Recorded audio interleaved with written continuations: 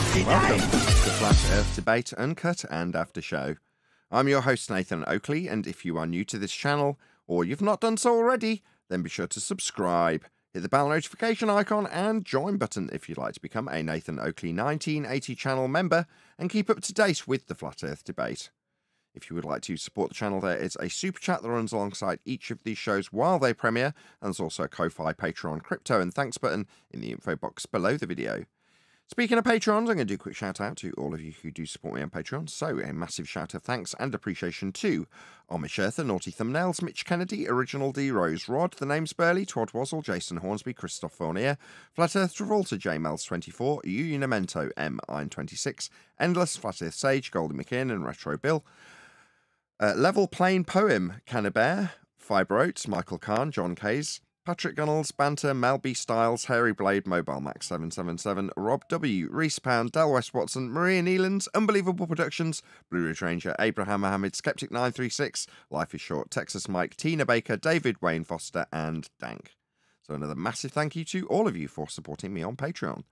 And now I will hand over to whoever is in Discord and Google so you can enjoy their dulcet tones while I set up for today's live show.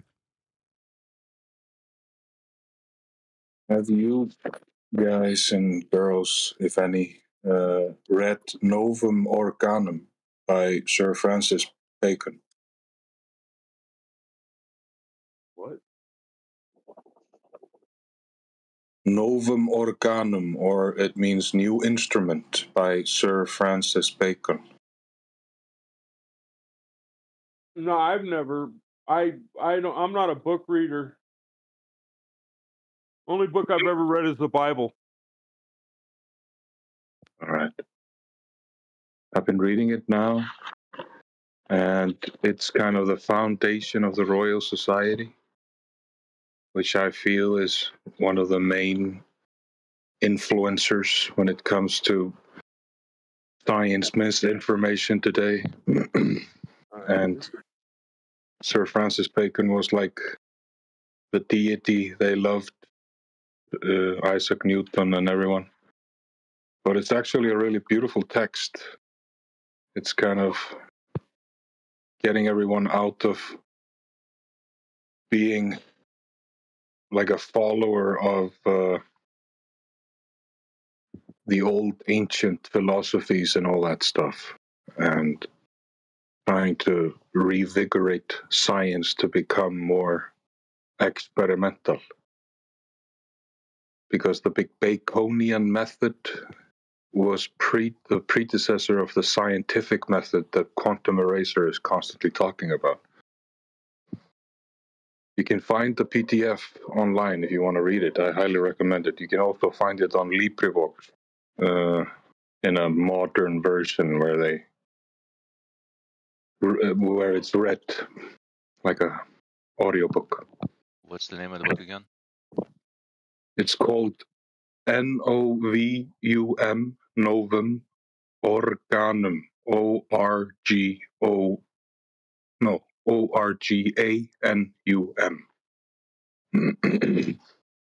New instrument by Sir Francis Bacon. He talks about... I got it. Oh, sorry. I got it. Yeah, I found it too. I'm downloading it now. Check it out, because he talks about what is messing with people's minds are the idols of the tribe, the idols of the cave, the idols of the market, and the idols of the theater. And that is messing with people's minds, making them worse scientists. And it's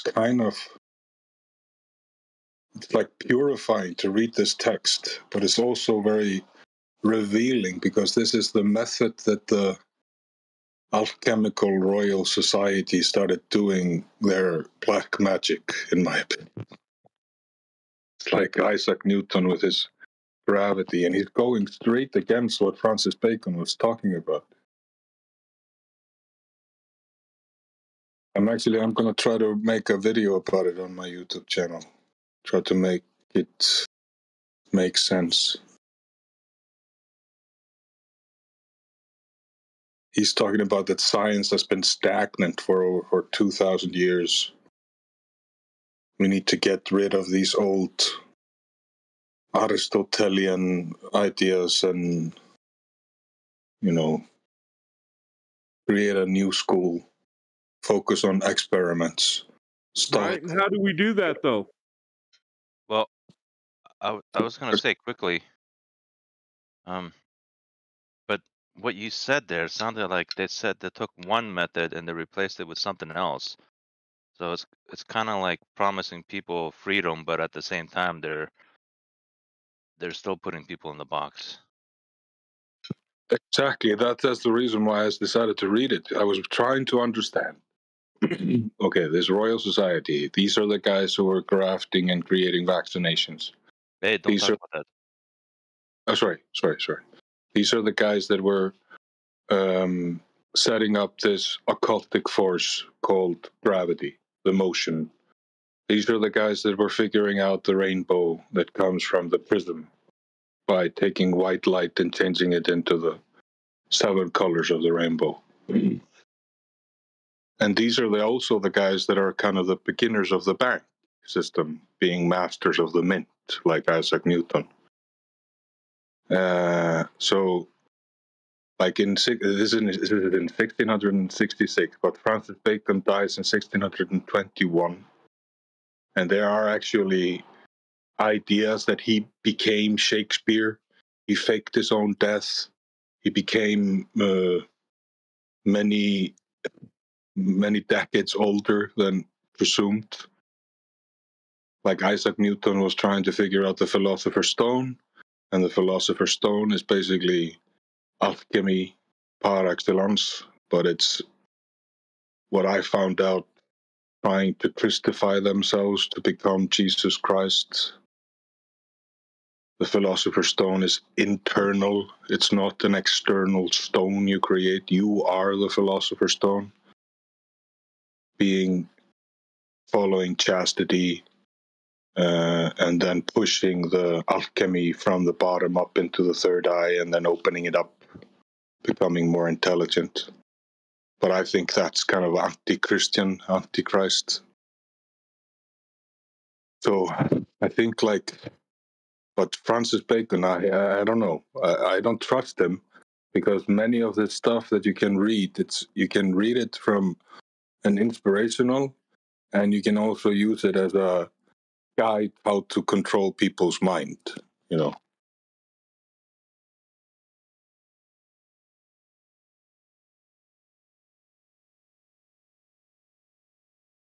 All right.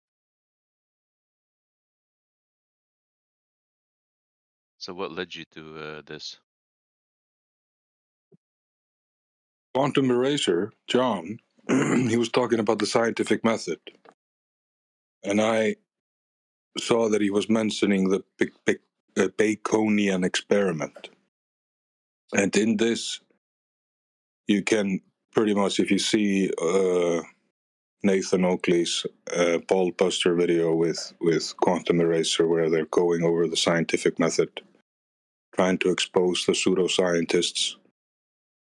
And Bacon, he said that the experiment is key, but you have to also create a hypothesis.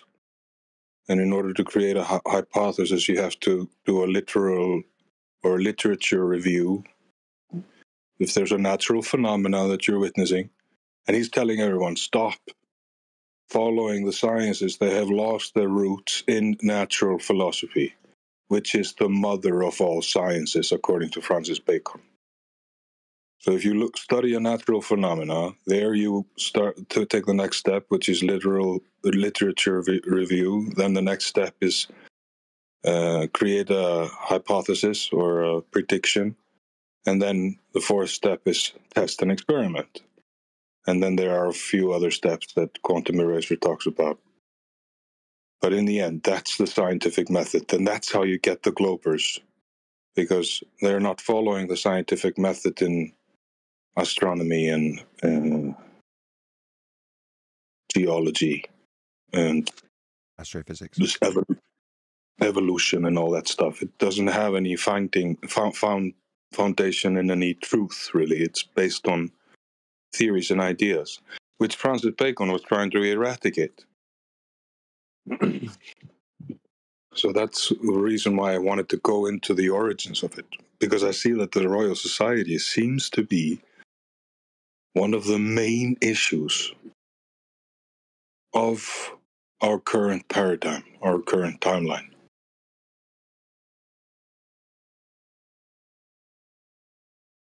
Very, very interesting.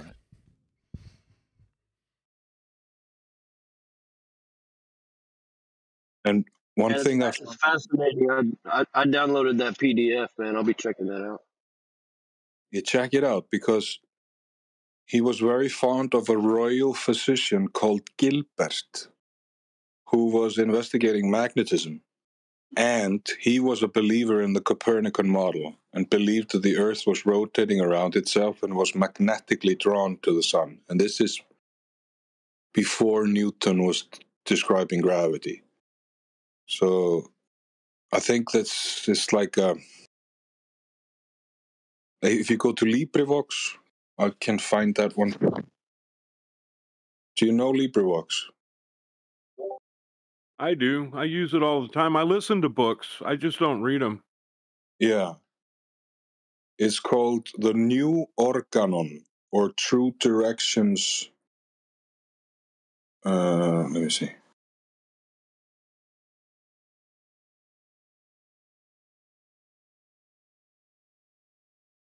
I can't read the full title, but yeah, The New Organon, or the True Directions of Concerning the Interpretations of something. But he talks about that Aristoteles needs to be disregarded, because everybody's just blindly believing that what Aristoteles was talking about. And if you read about Aristotelianism, that is basically matter, how to talk, how to articulate. Articulate comes from Aristoteles. It's like breaking the bonds of the old and creating something new. But that in our age, what Francis Bacon is talking about is the old. So I feel like we have to do a catharsis, go through a purification of these old ways of handling science and revigorating science again, making it go back to the roots. But Novum Organum seems to be I went into it with very much suspicion, but it ended up becoming kind of like a foundation of something beautiful, you know? But the alchemy, this alchemical bullshit that they were following, that became Aleister Crowley, you know? That is something that is very scary.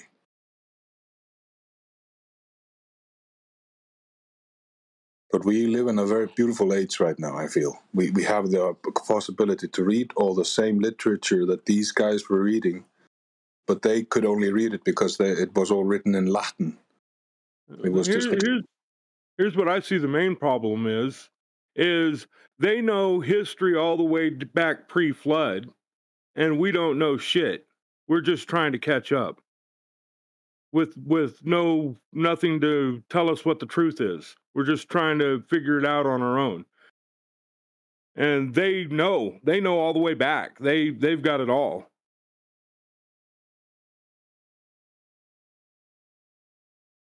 Yeah. Yeah.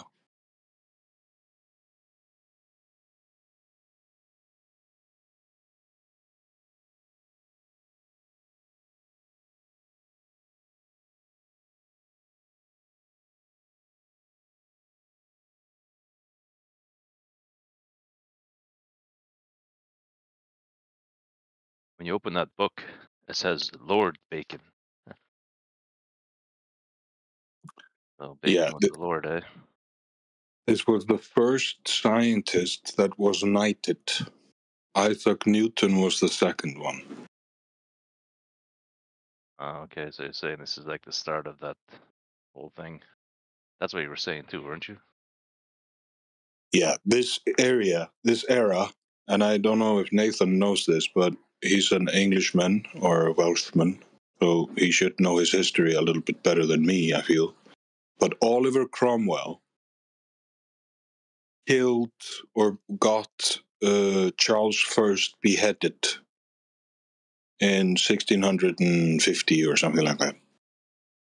And he became the Lord Protector of the Seal and created a new reality in a way. And Charles II, the King Charles II, he was exiled for a few years. And then Oliver Cromwell died from natural causes and was buried in Westminster Abbey. And Charles II came back, and he exhumed the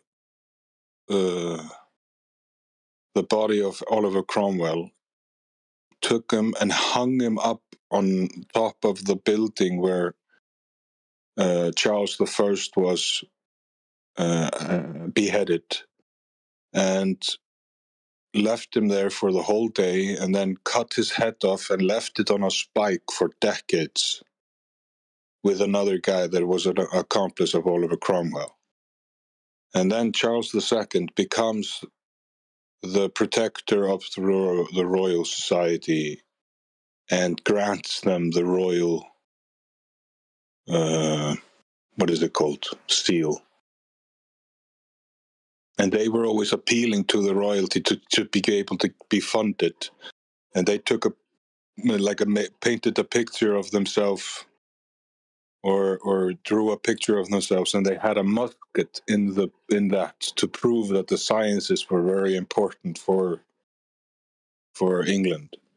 It's a very interesting. If you go into this rabbit hole, this is like the seed of all this nonsense that we're seeing today was planted then, and we are living in the branches of a huge tree.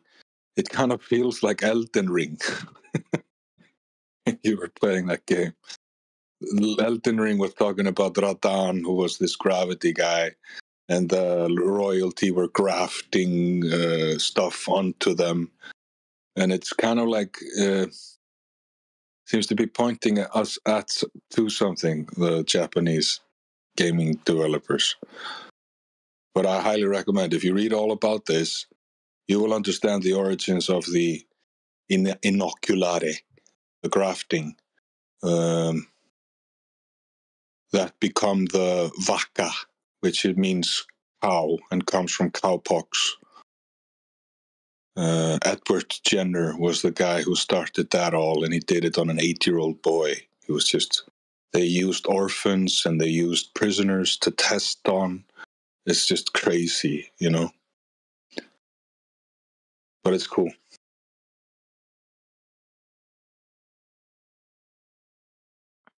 All right. Cool. Yeah, my PC is not strong enough to play Elden Ring right now. Needs a new CPU. But that's one hell of a game. It's one of the best ones I've played. Yeah. My friend has it, or my brother's friend has it. I see it used in gaming benchmarks quite frequently, which was always a bit of a wonder, because it's locked at 60 frames per second anyway, isn't it?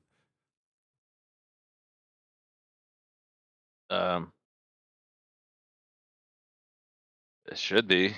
It is. But you're saying your no, PC is not not on my powerful end. enough. Okay, it's No, not. it's I not. think that was a demanding It's just game. the CPU. The CPU is really old. That I have. Everything else is good, but the CPU is old. Anyway, An total older tangent. i5. Yes, you're saying Elden Ring is like that circumstance. Way back when. It's fine when I do the training room, but once I get in the open world and everything opens up, and you can see really far away, that's where it chugs. Fair enough. But yeah. So what did you think of the combo he just shared with us, Nathan? But this What do I think of the what? the conversation that happened. Yeah, very good. I was listening.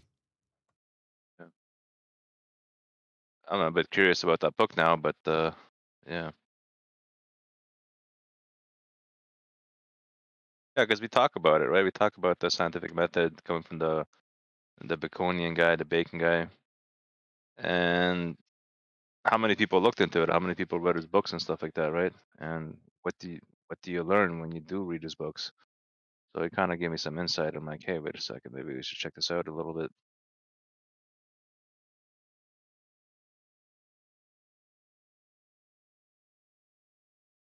Looks like Well, Vlad sent us a video to cover today. Tyson video, or Tyson short.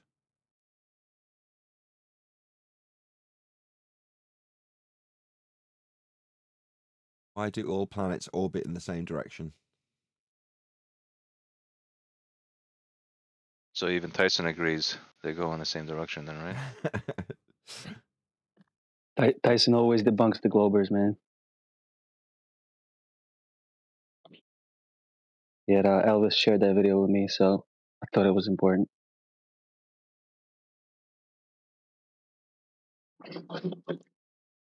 Who remembered that moment when the Globers claimed that they use fixed position celestial bodies to do celestial navigation?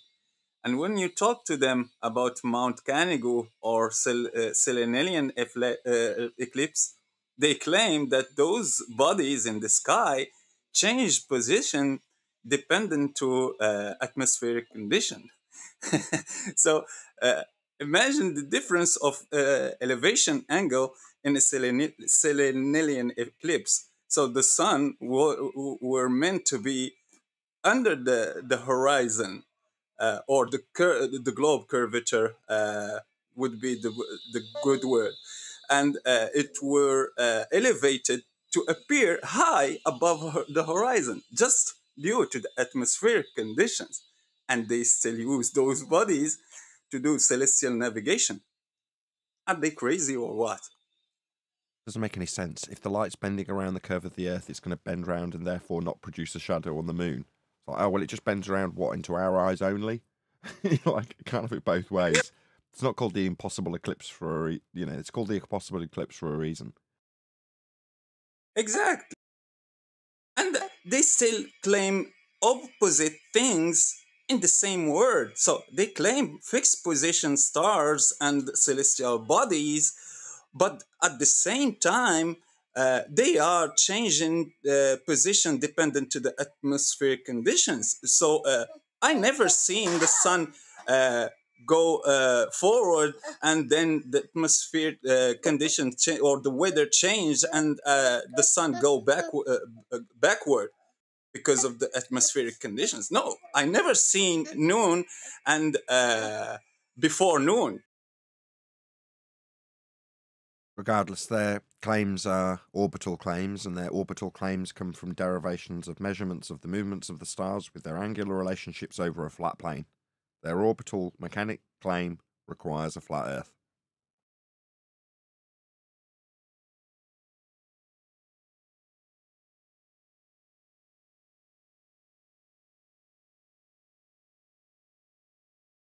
There's another video suggested by Gilly Pong, who just chatted about that book.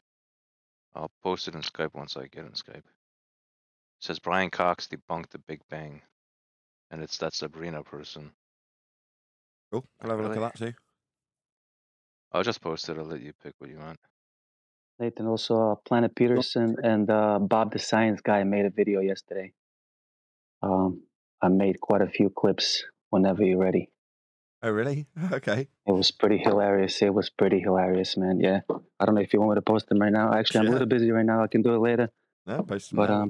We'll do them when we do the live show. All right. So Wait. I'll need a couple. What's up, Reg? You got 19 minutes until the live show, so you're good for a bit. Okay. I just need 5 minutes and then I'll do it right away. It'll definitely be ready before the show. I've got loads of stuff coming. Great. Oh, and by the way, Planet Peterson also spoke with another anti-Christian, anti-Bible guy, Glober, and they got to the Big Bang. And again, Planet Peterson said Big Bang was discovered by doing science. And when this guy asked him how, he said with a telescope, by observing redshifts. So Planet Peterson thinks that Big Bang was discovered by doing science with the telescope, observing redshifts. Yeah, he's a moron. He's a total moron. I hate to call people names, but it's like, yeah, he's one of those guys. Like, there's no help for him. Dunning-Kruger galore.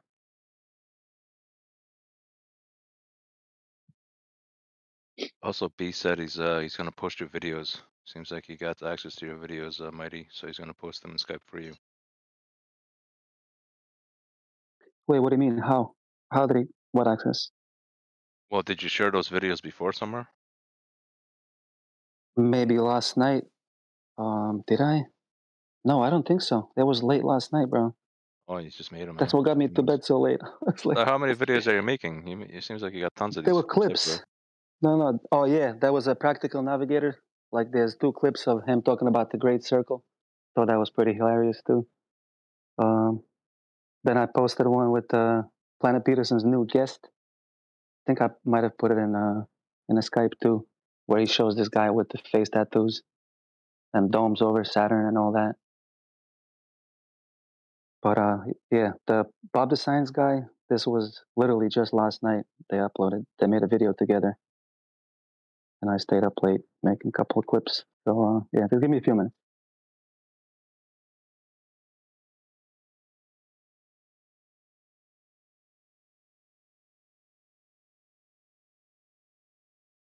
Yesterday's show was interesting.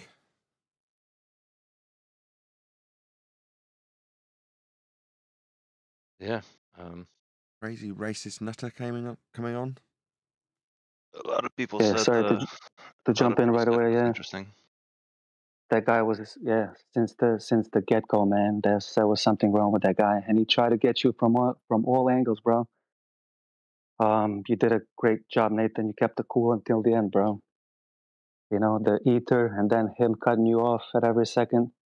I knew it was going there, and I was hoping somebody would mute him.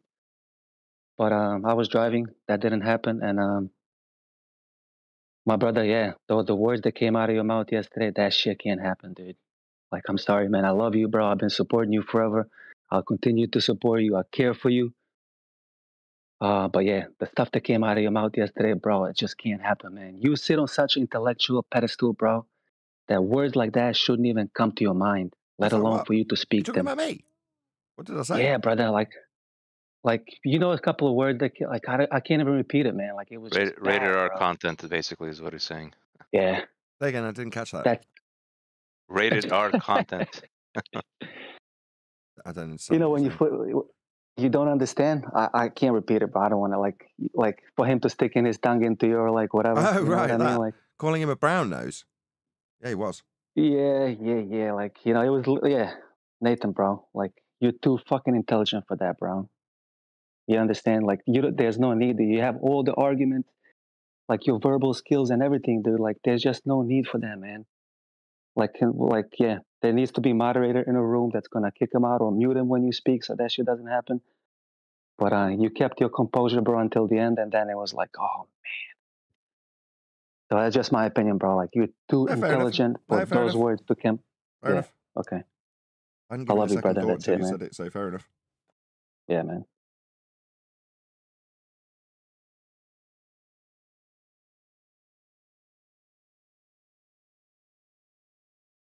Actually a fairly common thing to say here, believe it or not.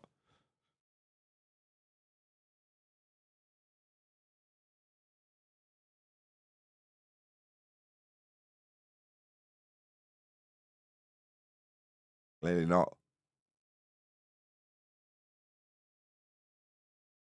What's common to say? Get your tongue out of my ass. That's fairly common to say here.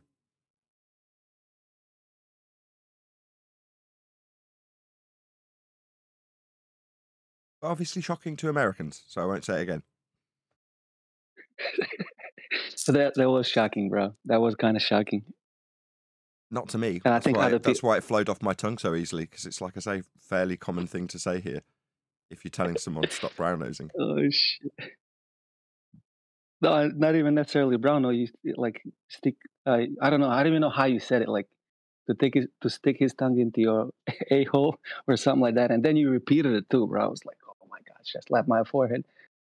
It's just no need but for that, bro. You're too intelligent, and you got all the arguments. The truth is always on your side. There's just literally no need for that, because that's what they're looking for, bro. I got the point. He came for that. I got you. You got to understand that he came for that, right?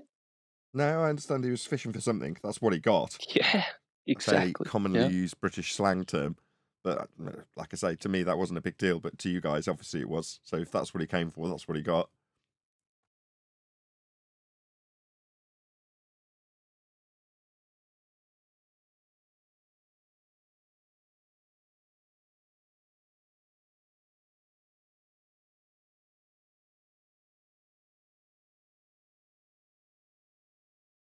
Intrigued that people would go to those sorts of lengths to blag that they're on your side for such a prolonged period and know the argument so well, and the only reason they're really here is to catch you out.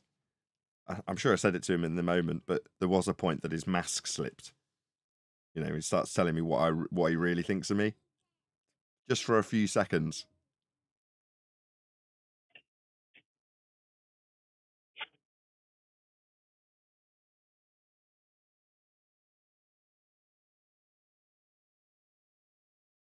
Clearly no one else picked up on that. Probably trim it out.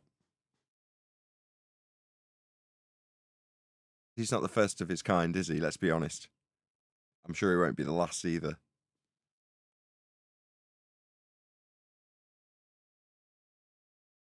Oh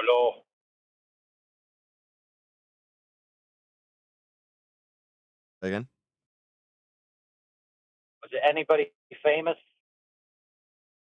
Was who anybody famous? The provocateur. Yeah, don't repeat his name. All right. Was he famous? You I can don't just know. say famous or not famous. I wouldn't have thought he was famous. Why? Why'd you ask that? Weird question.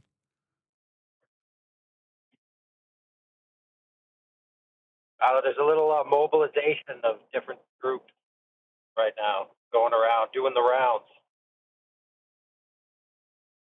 Tell me more. You remember, like you said, okay, I've got this conviction where I want to spread my wings and go to other places, right? Yeah. So that's an action.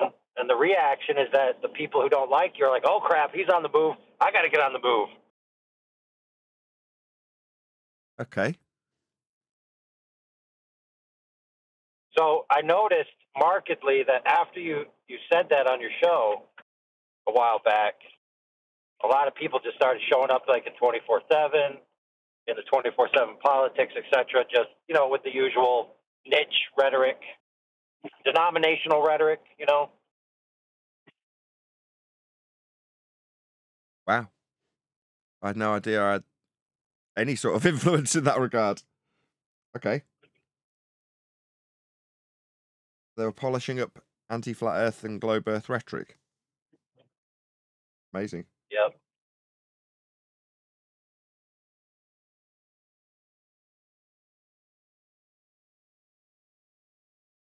Good.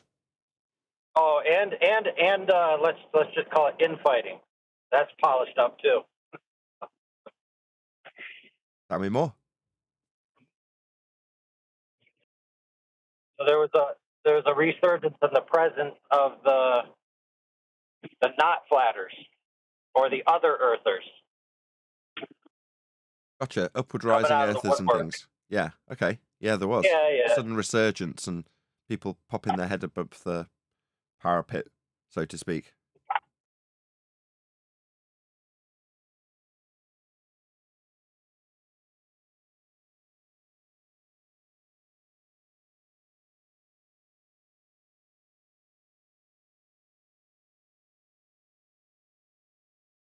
Everyone's trying to do the long form treatment style powwow videos, where they just have this long video that they critique as a group. Again, I don't know what you're talking about. Tell me more. You're full of information today, AI. What do you mean? Like, well, you know, we stream like in the 24/7, obviously 24/7, right? With intermittent pauses. These people will be clipping out like 6-7 hour videos that sit there powwowing with them. You can imagine that's got to take way longer than the duration. It's pretty commitment there. They got some commitment, let's say that. Weird.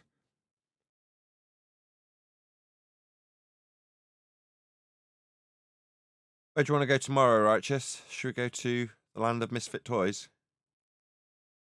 Where's that? I don't know the name of the server. That's just what QE calls it.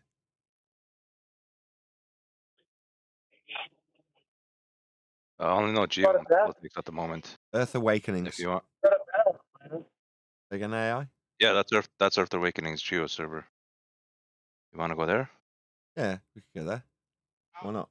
All right. Well, I'll talk to Geo, and he'll know about it tomorrow. Okay. Cool. Thank you very much. Yep.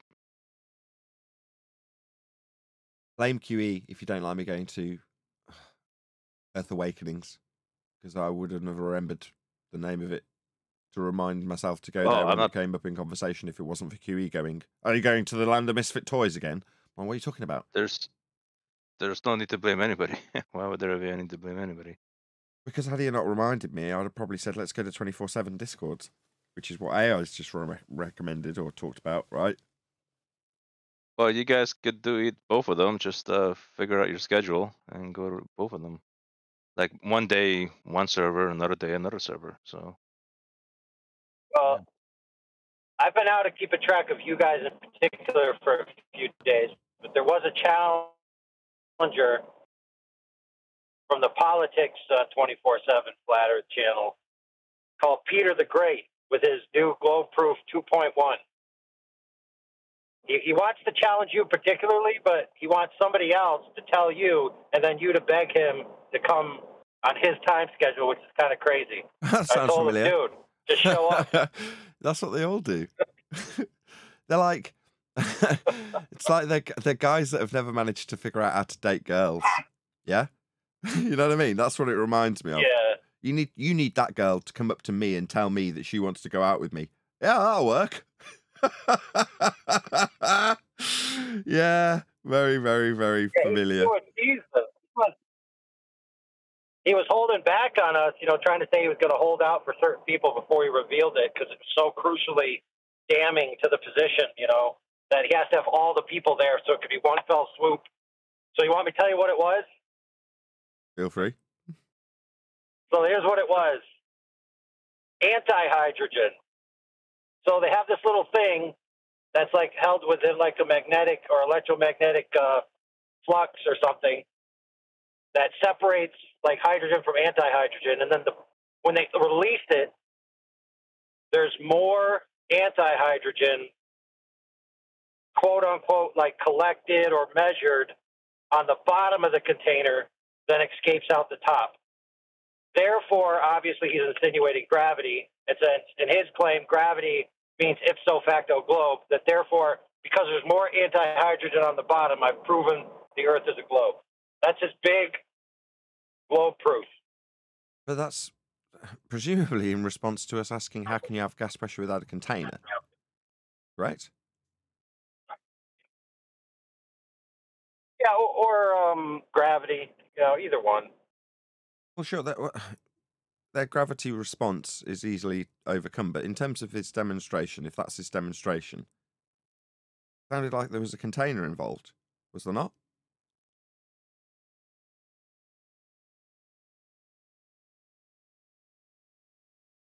More pressure at the bottom of the container than at the top, or something like that, you said? Oh, this is after they released the field. So I'm guessing the principle is that it's held in like a magnetic field or something, so that it, that whole contraption is within a container, but it's upon the release of it. Yeah, but you're saying there's a container that makes a magnetic field that holds the anti-hydrogen inside the field, inside the container. Correct?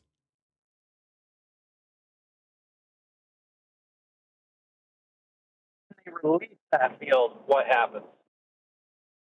No, but the field itself is created within a container. Correct? Right. Yeah, I've seen So this then you before. turn it off, right?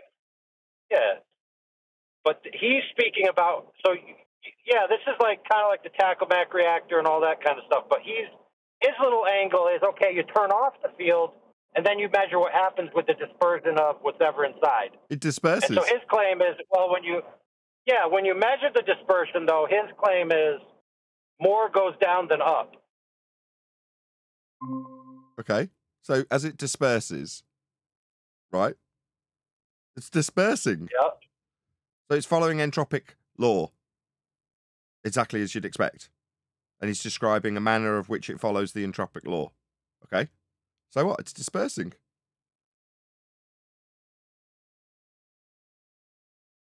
Am I missing something? You're missing the part where he says more of it can be measured coming out the bottom than the top, therefore Earth's a globe. Okay. And does it remain that way? Are we floating around in pools of anti-hydrogen? Oh, no. Well, let me change that. I don't know what his claim is. Let's put it that way. Beyond what I just described. Okay. Yeah, I mean, it might not be the exact same example, but I've come across this before. According to what I've seen here, CERN experiment traps antimatter atoms for 1,000 seconds in 2011. A paper published online, and that's anti-hydrogen. So, for 1,000 seconds, what is that? 16 minutes. Amazing. So what? Exactly. Wait a minute. Isn't it? And? But isn't it 1/1000th of a second? Or am I wrong? Well, it says here in Geneva, 5th of June 2011, a paper published online by the journal Nature Physics Today, the Alpha experiment at CERN reports that it has succeeded in trapping antimatter atoms for over 16 minutes, long enough to begin to study their properties in detail. But I don't know. I think like this is from 2011, and they're talking about this anti-hydrogen in the late 90s. So I don't know what he is talking about as a new thing. It's new.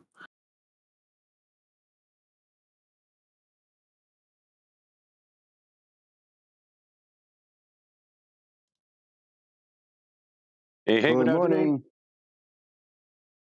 Good morning. Such enthusiasm for a Tuesday. Don't normally mention the day, but when it's such high enthusiasm levels, we did a full warm-up in the pre-show. Let's try that again. Welcome, one and all. Yo, good morning. Hey. I like it. Any scientific evidence of gravity? Gravity, what's that?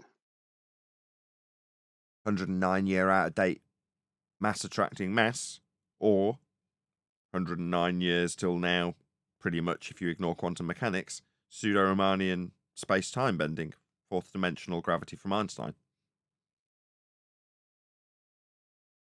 So no cause and effect relationship then. So not science then.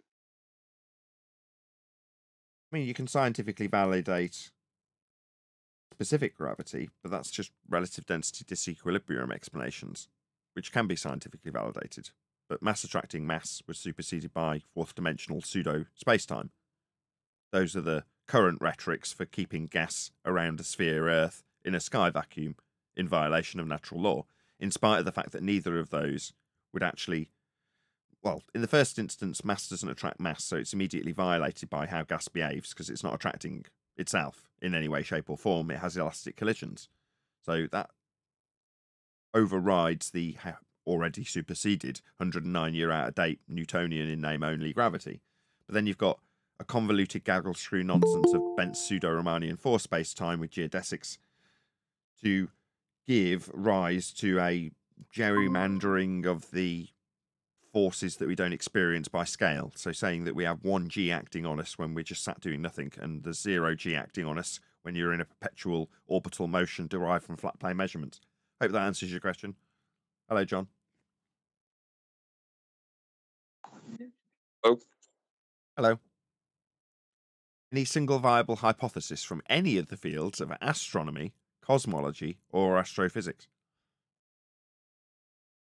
Not at all. Those are pseudosciences. No, they don't have any scientific proof of anything. Just observations. Is it Gil Pong? Am I saying your name correctly? Was giving us a talk in the... Go ahead. Gillipong, yeah. Gilly Pong. That's pretty much close. If you're a member, check out the pre-show where Gilly Pong was going through his research, if you want to call it that, into Francis Bacon. And specifically, the aspect that we touch on is the scientific method. So check that out. Get a book recommendation out of him as well. So yeah, that'll get published as soon as the live show finishes. Now, should really ask this question. Any evidence of axial rotation of the Earth-based variety?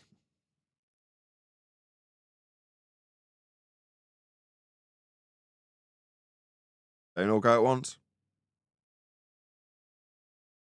I'm going to need a flat plane and a radius value in order to come to that conclusion. Indeed we will. Maybe we'll cover that in a minute with Tyson. So, you know the drill. If you're a frequent flyer, that is to say, let Neil deGrasse Tyson, or whoever the videographer is in this instance, know. At Nathan Oakley 1980 sent me. There is a link to the video they're about to cover going by in the live stream. So, hopefully, if we were to ever get a response from some of these people, they would put a link to our video, this video, to help us in the YouTube algorithm where we receive none. All the planets orbit in the same direction around the sun. Well, this question has been with us for centuries. And it wasn't until the mid-1700s where... You'd already established the movements with respect to their angular relationships on a flat plane at this point. An idea was put forth by Laplace, who suggested that maybe they formed from a disk of gas that was swirling around the sun. So perhaps it was a second law of thermodynamics violation, gas swirling around, not dispersing into areas of volume in line with entropic law. Perhaps that's what it was. So whatever you make out of that disk... What disk? This disk that he's fantasized into reality? Because it doesn't exist. It also violates a law of nature. But now we've got a disk in space from gas. Right, Tyson? Because one man postulated it. This is the world we live in, isn't it? One man says, maybe it's this. Next thing you know, it's that. And we're talking about it. As you absorb up the remaining gas, whatever... Sorry, to absorb up gas. What? What's absorbing up gas now? Gas disperses in all directions, all vectors, in line with entropic law to fill whatever volume it's got. Meanwhile, let's just make up a fantasy story about what gases do out in outer space. Whatever you make is going to have the motion that the... Is it? Why? The what? The motion of orbits? The orbital motion's described from measurements taken from a flat plane. I've already covered this. Making it absurd when you reify it into motions around a sphere Earth, or around the sun in this instance. Original gas had. And that way you get all the planets orbiting in the same direction in approximately the same plane. We see the formation of... Is that it? No, there's more. Planets around other stars. Just a heavy edit. Fair enough. It is a shorts video.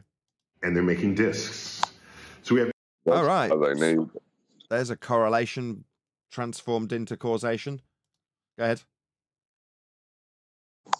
But he invoked the plane there. Now, he's not talking about the Earth. Well, he is talking about the planet as a disk that forms into a planet. But they need a plane to describe the angles for the orbits. That's why they used an ecliptic plane. Correct. The derivation of an orbit has its genesis in flat Earth measurements. That's correct. Independent evidence of what likely happened at the beginning of our own solar system. No, you don't have a time machine. You don't have a DeLorean. So offering me up so-called evidence of what happened at the beginning of time will merely be you reifying bent geodesics in space-time to claim that when you look through a telescope, you're looking back in history. Yeah, that's all this is. So, yeah. Good question. So no. That was. Great question. Shame it needed flat Earth to answer it. What's that? We're in an orbital motion after deriving flat Earth measurements, and therefore we've got disks of gas violating natural laws. It's utterly absurd. This whole rhetoric, this whole heliocentric nonsense rhetoric, it's just absurd. That was it. That was the whole shorts video from Tyson. Also got another one. The 3 broadband winter set is from Sabine Hosselenfelder. Just get this sized up before I take her off mute and rewind her. Oh, why does this look so terrible? Here we go. Beautiful. Happened before the Big Bang? I got this question on Twitter and thought, well, the answer is that we don't know. Now, I'm quite fond of short videos, but that's a little too short even for my taste. Then I saw that Brian Cox has supposedly debunked the Big Bang with the creation story, and I thought... So there's nothing to debunk. You don't debunk stories with stories. I'm not going to say that Star Wars debunks Narnia. Because, I mean, I could. Star Wars comes along and is a different story to the history of Narnia. Completely different lore. Therefore, Narnia debunked with Star Wars. No. Lemaitre's ideas of what happened at the Big Bang are merely, like with the other video we just covered with Tyson, just his ideas.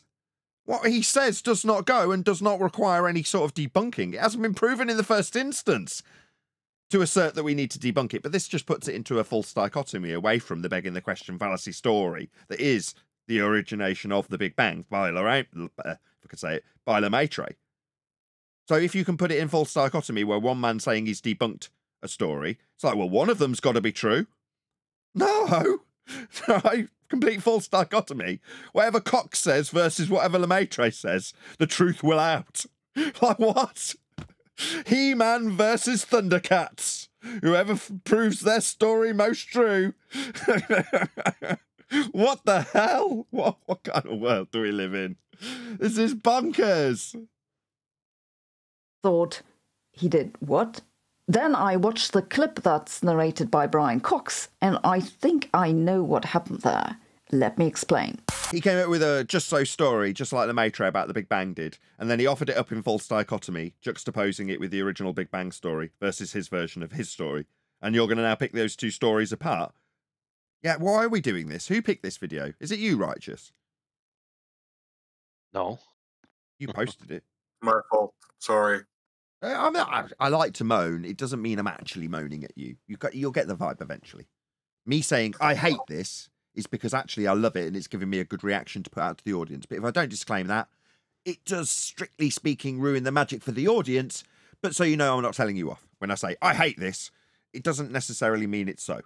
It means I love to hate it rather than I hate you for posting it. Does that make sense? Makes sense, man. Perfect. This is an outrage. Let's juxtapose He-Man with Thundercats and see which one wins. Observations tell us that the universe expands. Really? Why? If we use those observations and take the equations that Einstein gave us... Sorry, if we take observations and then utilise maths as an explanation for it. I see. No, you can qualify and describe things with mathematics, but they're not going to give you any explanations. Let's just get that clear right off the bat. We can calculate what happened in the distant... No, you can't. Yeah, you're not going back in time. We've already covered this already as well. Nobody's going back in time to tell us the beginnings of our existence. In order to do so, you would have to rewind the arrow of time, which is precisely what they're inferring they're doing, by whatever means they infer that they can do it. Nevertheless, you cannot rewind entropy. The arrow of time moves in one direction, and to assert that you can rewind the arrow of time to the beginnings of time will only lead you to one question. Did nature create us, or was there an external entity? That is known as the ontological primitives. That is where this question leads you. Now, they don't want you to know that. So what they're going to do is offer you up He-Man versus Thundercats and ask you which one seems more real. That's what they're actually going to do. Past. Since the universe expands in the past... So we've decided it does expand. Baseless assertion with absolutely no evidence to back it, but universe expands. Does it? So this light show in the sky is expanding. Is it expanding into what? How is it expanding? Oh, we can give you the maths for how we describe what we see through our telescopes. Therefore, it's expanding. Look at my description of it expanding. In physical terms, it's getting bigger. Past matter must have been more concentrated. Indeed, if we trace the equations back, then the density of matter just increases and increases until it's infinitely large. See? Yeah, this is pure inference, right? You can see what happens when entropy goes forward. Therefore, by inference, you can describe what would happen if you rewound time. Yeah, again, I'm so ahead of this. This infinite density happens at a finite time of about 13.8 billion years. Sorry, when you say a finite amount of time, what, is this the fourth dimensional space-time that you'll be utilising later to describe gravity? Or is it just the time that we experience our known existence in, as a qualification that we all know and love? Which one is it? We talking bent geodesics here? Sounds like we've got an equivocation problem. And it's what we usually refer to as the Big Bang. Is it? I don't. Lemaitre did. Now you have decided that's true. So therefore, we all refer to it as Big Bang. No, I was about to say Christian. Your heliocentric religion infers that this is the origin story because a man came up with a story about it. Mathematically, this Big Bang is a singularity in several measurable quantities. Mathematically, it's a singularity. It's a good job we don't experience in conceptual mathematics, isn't it? Because that's not physics. So when you start moving from the physical... let's just be a little bit more careful about what I say. The reified physical, based on Lemaitre stories, into the mathematical, we're going from the reified non-physical into the conceptual non-physical. To tell you how the world is. How dare you? You're poison, Sabine, you're poison. Like the energy density of matter, but also the curvature of space-time. Oh, sorry, what? This is now going to have the equivocation I called about 25 seconds ago. Now we've got bent geodesic, called it. The first relevant thing to note is that that doesn't mean there wasn't anything before the Big Bang. Does it not? How the hell would you know? So now she knows, based on inference through mathematical derivations, rewinding the arrow of time. Now you know whether or not there is anything before the beginning of the time that you didn't see when you rewound the arrow of time through inference and mathematics. This is an outrage. I shouldn't be able to unpack it. It's just that if there was something before the Big Bang, it isn't in any way connected to what happened after. How the hell do you know? I'm not saying that's wrong or right. You just don't know. So we'd never know of it. So why are you making any inference if you're going to disclaim straight after that garbage that you just wouldn't know? Yeah, like I did while you were saying it. But you're still saying it, aren't you, love? Like it's got some merit? It hasn't. Like you just disclaimed, you just wouldn't know, would you? Yeah, like I said as you were babbling out your nonsense. To see what I mean, take a super simple example of a singularity that... What, the singularity that only exists in the mathematical conception that you just invented? Should I take... how do I do that? How am I going to take this concept within the mathematics into the physical? Can you tell me how I do that first so I can physically do this? So me as a researcher can manipulate something. Oh, what's this? Is this a graph? I don't think I'm going to be able to capably physically manipulate a singularity. I think you're just making this garbage up by reification and mathematical conception. In fact, that's exactly what you're doing. In the function 1 over x squared when x goes to 0. It's not like there's no curve for x smaller than 0. It's just that there's no connection between the two parts. And this isn't physics. The same could be the case for the Big Bang thing. It could, but I've just said it isn't physics. So now you're going to connect it to what you described by Lemaitre's story as a physical story of our physical beginnings when nature poofed itself into existence, a violation of the first law of thermodynamics. No, I'm not going to accept it. It violates natural law. Singularity. There was something before it, but it's not in any way connected to us, so we'd never... Because by pure fiat you say so. You couldn't know, but now you know. And you're going to tell us that that's what you know, and therefore that's how it is. What an outrage. Literally 30 seconds ago on this video, you disclaimed that you just couldn't know. No. That said, most physicists don't think that the singularity is even there to begin with. Again, so why are we even postulating it? Not that they know either, they're making it up too. So I wouldn't take their, I don't think it's that way either, like I wouldn't take Brian Cox's juxtaposition in false dichotomy like it has any merit either. None of this has any merit. We're in complete la-la land. Does anybody think that this is what they live in? Yeah? Because this is not a bent geodesic in 4D space-time, but that's what they're alluding to. Yeah? That your visualization of a bent geodesic in 4D space-time on a 2D picture of a 3D rendering with no fourth dimension in it whatsoever, it's just a pretty picture. This is what's used to sell us on the total nonsense garbage that's reified through mathematical conventions. I mean, this is just outrageous. I hate it. Good video. Who picked this? That's because in all other cases where we have a singularity in the physical... Do we? We have a singularity in visible, measurable quantities now? What the hell? No, we do not. A measurable quantity, it just means that the theory breaks down and we need to use a better one. I see. So the fact that we don't have anything to back for this in physics means we just need a better quote-unquote theory. You're hijacking the terms of science, though, aren't you, love? Because theories are based on scientific evidence, and this doesn't have any, does it? None. But we need a better theory. What, you mean a better just-so story? Is no one else outraged by this? More so than Tyson. This is absolutely infuriating.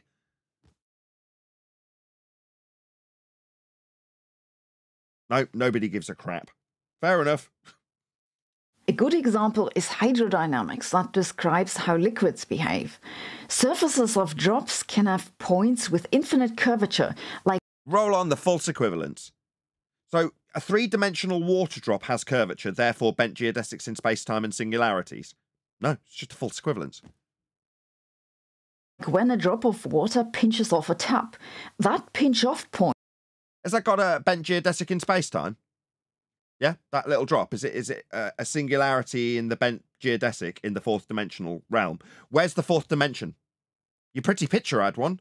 It didn't. It was hijacking one of the already in existence third dimensions in this instance. There isn't any fourth dimension even being eluded by hijacking a third dimension. So where's the fourth dimension? There isn't one. A minute ago we had bent geodesics and now you're pointing at the end of a tap and telling me it's so. Point is the singularity. Is it? So this is your proof for the singularity, is it?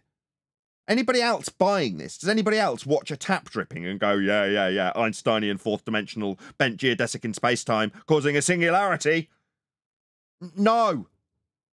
But of course, if you look at the drop on the scale of a single atom, there's nothing singular about it. It's just... So it doesn't even stack up in false equivalence, really?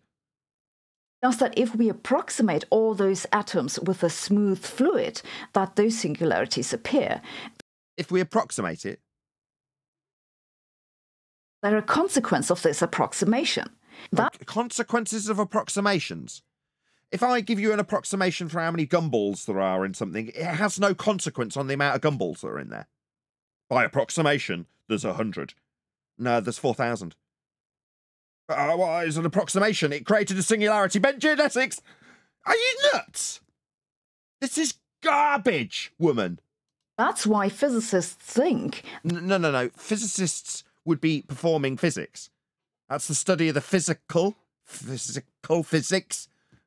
and natural world. That's natural science.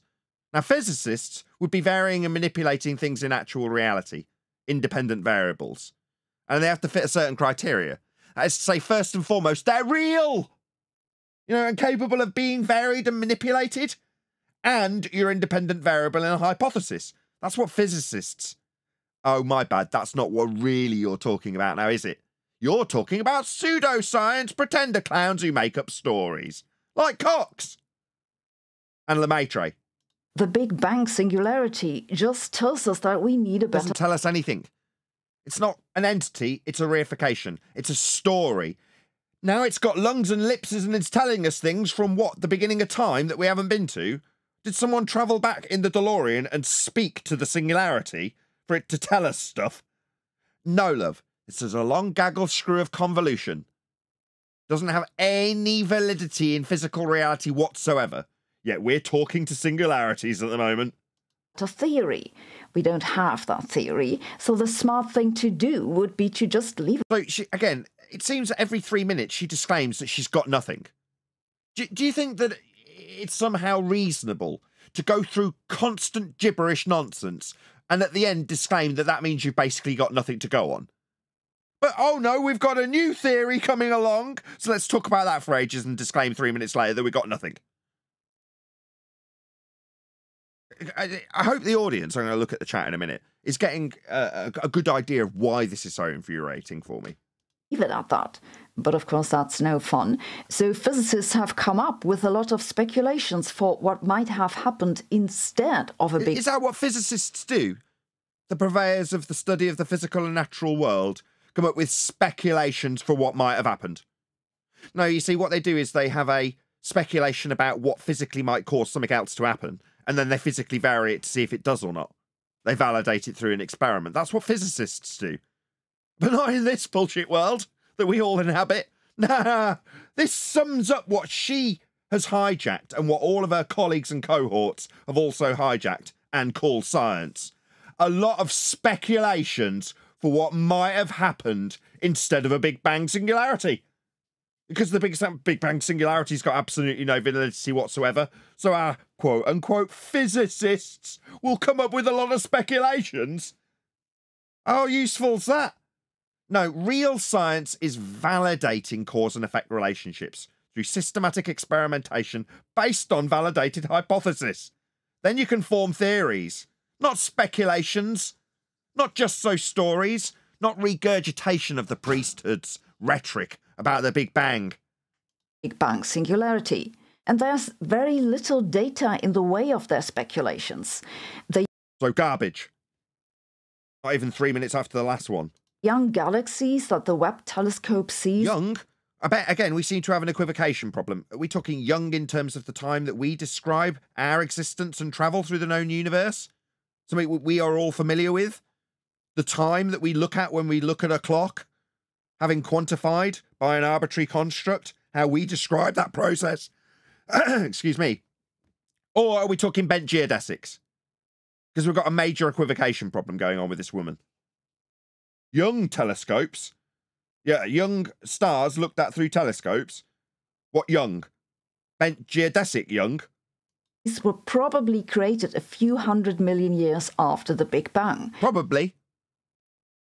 Probably made. I mean, maybe it could be 1,500 million years. I mean, it's only a probably. It's just a guess. It's a just so story, and we haven't got any validity for it. And looking at this stuff doesn't really tell us much either. But 900 million years for sure. Absolutely, without question. Maybe we don't know, and I'll disclaim in 3 minutes' time that we've got no idea about what we're babbling about in this instance. But there it is on screen. She knows. She's happy to declare it and disclaim that she doesn't know later. The cosmic microwave background was created approximately... Insert bullshit here. 300,000 years after... We don't know. We haven't got much to go on, but definitely 300,000 years the later. Big Bang. And we have no observations from earlier on. Do you know how they measured? One more time. Do you know how they measured the cosmic microwave background? It's going to be with an angle. Oh yeah, absolutely. It was with respect to sea level. So you're telling us that the CMB requires a flat Earth? Yeah, if you want to measure the angle of incident and its return to the surface of Earth, yeah, it needs a flat plane. Earth to be a flat plane. Measurements of the CMB come from a flat plane. This is a flat Earth proof, Sabine. Were you unaware? I think we need to let her know. That's Nathan Oakley, 1980, sent me. Go and let Sabine Hosselenfelder know. It's at the 3-minute 26 mark. If you want to timestamp it for her, say measurements of the cosmic background radiation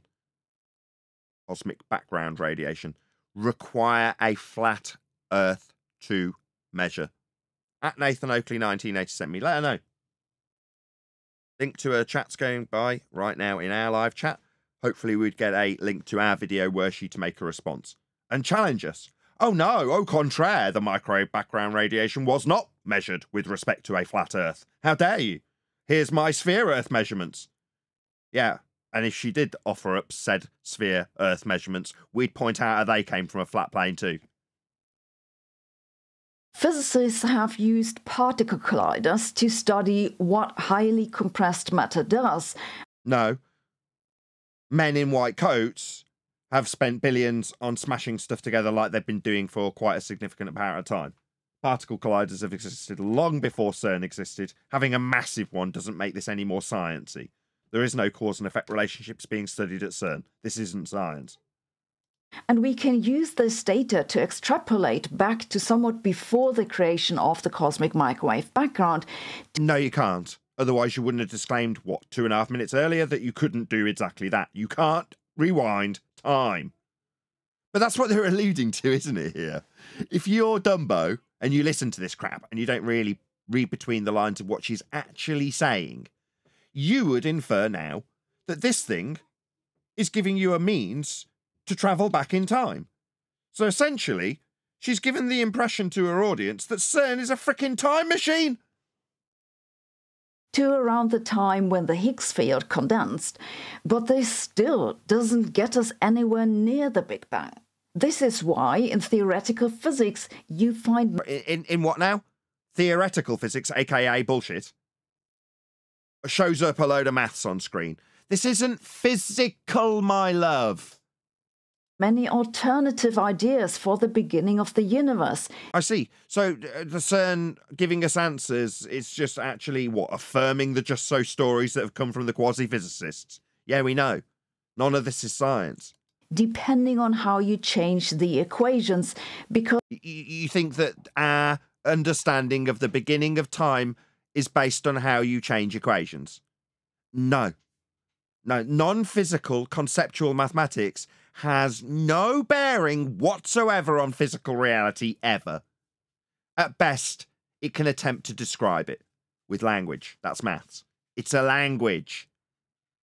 Because there's new data to tell those ideas apart. New data to tell us about ideas of how things happened in the past prior to the data coming in. Do we get the data from the DeLorean?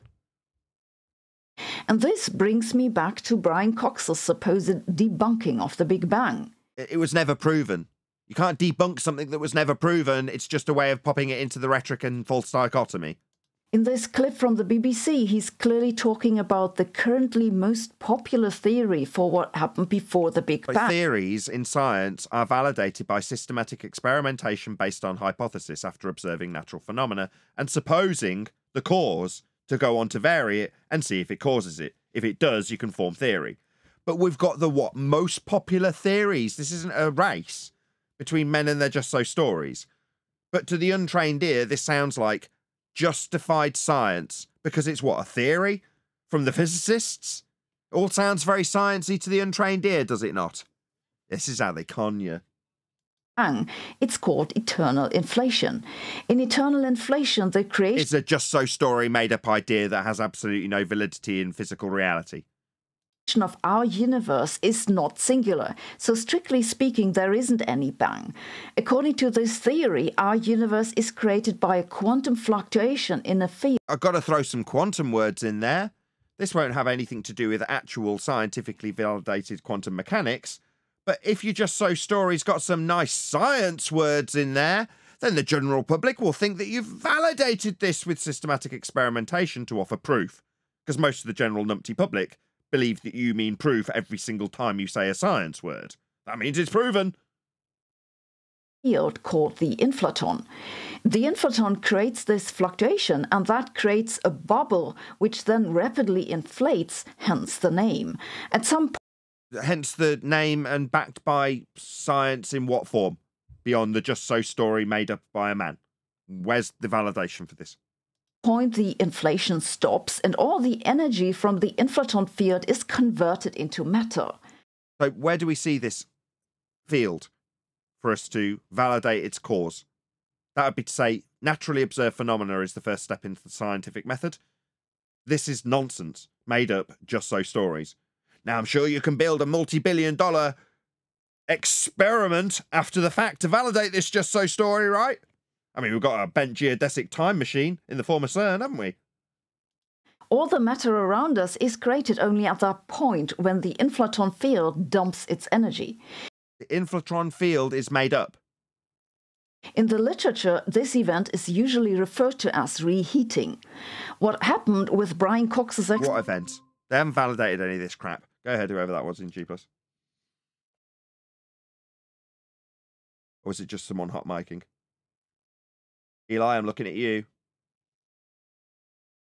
Explanation is that he made it sound as if the reheating is the Big Bang. I mean, listen to it yourself. We will, Sabine, we will, right after these break. As inflation ended, the ocean of energy was converted into matter. At the Big Bang. Was it? Says who? Lemaitre? So basically, he just used the word Big Bang for something completely different. And Big Bang was invented by a man who just decided to come up with a just so story to explain something that was unexplainable. You know, trying to come up with an explanation for the second law of thermodynamics is really what this all boils down to. And you'll never do it. You'll never explain entropy. It's somewhat of a disease among science communicators that are... Science communicators, as opposed to people varying and manipulating that which they assume causes an effect they observed in nature and wanted to study to advance humanity. I've complained about before because Did you write a letter to the BBC moaning about cocks? Oh, this guy's outrageous. Challenging just so stories by utilising aspects of the just so story to say the just so story's wrong. How dare he? I'm sure it'll get on right to reply, my love. Causes a lot of confusion, but let me not go there again. Maybe more importantly, even... You could just stop making up just so stories to try and explain entropy. Maybe that would be more importantly. Leaving aside that we don't know whether eternal inflation is even correct. There's that disclaimer about 3 minutes after the last one. We just don't know. Right on cue. It doesn't remove the Big Bang per se. Remove it? It hasn't been validated. How many times have I got to say it? Yeah, that's all this is for, though, isn't it? Saying that Cox's inclusion of Big Bang, which essentially doesn't challenge it in any way, he's utilising aspects of it, but this doesn't debunk it. So now we're in a position where Brian Cox's use of a Big Bang explanation within his own rhetoric, which basically will probably be exactly the same, but claimed to be challenging the Big Bang, doesn't challenge the Big Bang. Therefore, what, affirming it as being validated in the mind's eye of numpties? It's never been proven! This is just a false dichotomy setup. Pathetic. It just removes the Big Bang in our universe. Oh, really? We never had one in our universe, love. We never rewound the arrow of time to find out that it was true. It wasn't true. It was made up by a man. You see, in eternal inflation, there are infinitely We don't see that. Now you're talking in language that's past tense like we've done this. Many of those quantum fluctuations, and each gives rise to a new universe. No, it doesn't. You're just making this stuff up. This entire multiverse of eternal inflation, however... We don't have any multiverses. This is all garbage. Again, derived from Einsteinian fourth-dimensional pseudo-Riemannian space-time bending. An evolution of that is extra dimensions. We don't have any. This is all garbage. Why am I even worried? I'm sure in 3 minutes she'll tell you that she doesn't have any proof or evidence of this. Why am I even bothering to interject? She'll tell you herself in 2 minutes. Must also have had a beginning at finite time, and then you can ask, well, what happened before that? So eternal... Finite bent geodesics in space-time from Einsteinian hijacking of three-dimensional reality into fourth-dimensional pseudoscience, or time like the existence that we experience in our known universe, as in the elapse of time as we would know it looking at a clock? Or is it a bent geodesic? Again, we've got this problem with equivocation here, haven't we? Inflation just moves the problem elsewhere. And of course, there are other ideas for the beginning of our universe besides eternal inflation. Other ideas, you say? So, man, there's loads of ideas. Maybe none of them are real. For example, there's the idea of a big bounce, in which there was an earlier phase of the universe which... There's the big plop. There's the big poo. There's all sorts of them. Contracted. Matter became very dense, but not infinitely so, and now it's expanding. Because man said so in Just So Story. Again. If those bounces repeat, it's called a cyclic universe. What bounces? How would they be repeating? When did we see the first one? Where is the observed phenomena? Answer to all, we don't have one. There isn't any, we haven't seen it. You can also just push the Big Bang all the way back to minus infinity and say that for half of infinity very little happened and then the universe suddenly started expanding. So, infinitely regress time as we know we elapse through our own existence, or time as in a bent geodesic in space-time Einsteinian fourth-dimensional pseudo-reality? Again, just constant equivocation. It's not a very popular idea, probably because the entire... Because it's total nonsense and made up like all the other ones, including Lemaitre's Big Bang. point is that it's infinitely lame. Or there's the Hartle-Hawking no-boundary proposal that says before the Big Bang, there was no space-time, there was just a four-dimensional... There is no space-time now. So before the Big Bang, there was no Einsteinian, invented 109 years ago, superseding Newtonian mass-attracting mass gravity bent space-time. Maybe before the Big Bang, there was no existence of invented by Einstein space-time. Yeah, I could say that 109 years ago, couldn't I? But what, before the existence of the Big Bang that hasn't been validated, there was no fourth-dimensional bent space-time? Wow, profound. Yeah, it isn't real either. Dimensional space, and then one direction of that space turned to time. Oh, back to the actual bent geodesic in space-time now, as opposed to what we look at on a clock when we experience our journey through the known existence that we experience. I see. So we're back to bent geodesics in space-time, but they're not existing prior to the Big Bang that Lemaitre invented with the Just So story. Wow, how profound. Also complete nonsense, total and utter garbage made up by men. These ideas are all more or less just ideas. Compatible with observations, because you can all... Compatible with, as opposed to explanations for or validation or proof for anything. Just merely correlated with some of the stuff we look at through our telescopes. Yeah, that's exactly what they are. Mere correlations that happen to be compatible with observations. Always make sure that the deviations from Einstein's equations are unmeasurably small. His equations are, Jack, in terms of their meaning, because they are a pseudo-geometry that you, as a clown, reify into your existence when equivocating between his bent geodesics and what we call time. This doesn't mean these ideas are wrong, it's that we can't... It's just that we can't validate it, right? Tell whether they're right or wrong. I knew it! I called it every time! So we just don't know. So we can just discount every single word you just said as being made up nonsense, as I disclaimed it as you were saying it, because you've now validated that which I critiqued. You just can't tell if it's right or wrong. Yeah, so it definitely isn't right and definitely isn't proven. All of it. None of it's proven. None of it's right. Yeah? But it might not be right. It might not be wrong. Well, you better get on with proving that crap then, haven't you? Because otherwise I'm not going to accept it as being anything that's worthy of my time. So what happened before the Big Bang? You don't know, and there was no Big Bang, but suddenly we're deciding what happened before it because you've already decided it's true, because a man called Lemaitre made it up. Yeah, we're not going to question what happened before C.S. Lewis came up with Narnia. What was pre-Narnia? Physicists have a lot of speculations, but the short I bet you do, yeah. Answer is that we don't know. And since... No, you don't, do you? Oh, this gets better and better. There's so little information left over from whatever happened. Billions spent on CERN, so little information. We might never know. So everybody who invested in CERN, we might never know. We spent absolute shit ton on it, but we might never know. We just accept that. Meanwhile, there's a giant kaleidoscope that we're going to build. It's going to cost $17 billion. Who's in? We might explain the beginnings of the universe with it. I mean, we might not know at the end of it, but we might not know that we might not know. So we might know. You never know. It's not like Brian Cox said something wrong. It's just that communication... It's just that none of you have validated any of this garbage. Is difficult, which is why talking about stuff you've made up's hard when you can't validate it whatsoever. Meanwhile, what science does is benefit humanity. You know, the advancement in things like quantum mechanics has brought us computing. Semiconductors have advanced humanity.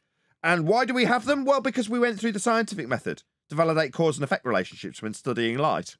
Isn't that wonderful? How science has advanced humanity to give us the technology that's enabled you to spew this garbage to audiences and propagandize them. how wonderful science is to give you the facility to do this. I always try to learn a few words in the local language when I'm traveling. As I've mentioned before, we're planning to go to Paris, and I've been learning some French with Babbel, who've been sponsoring this video. I've made some progress. Je parle un petit peu français.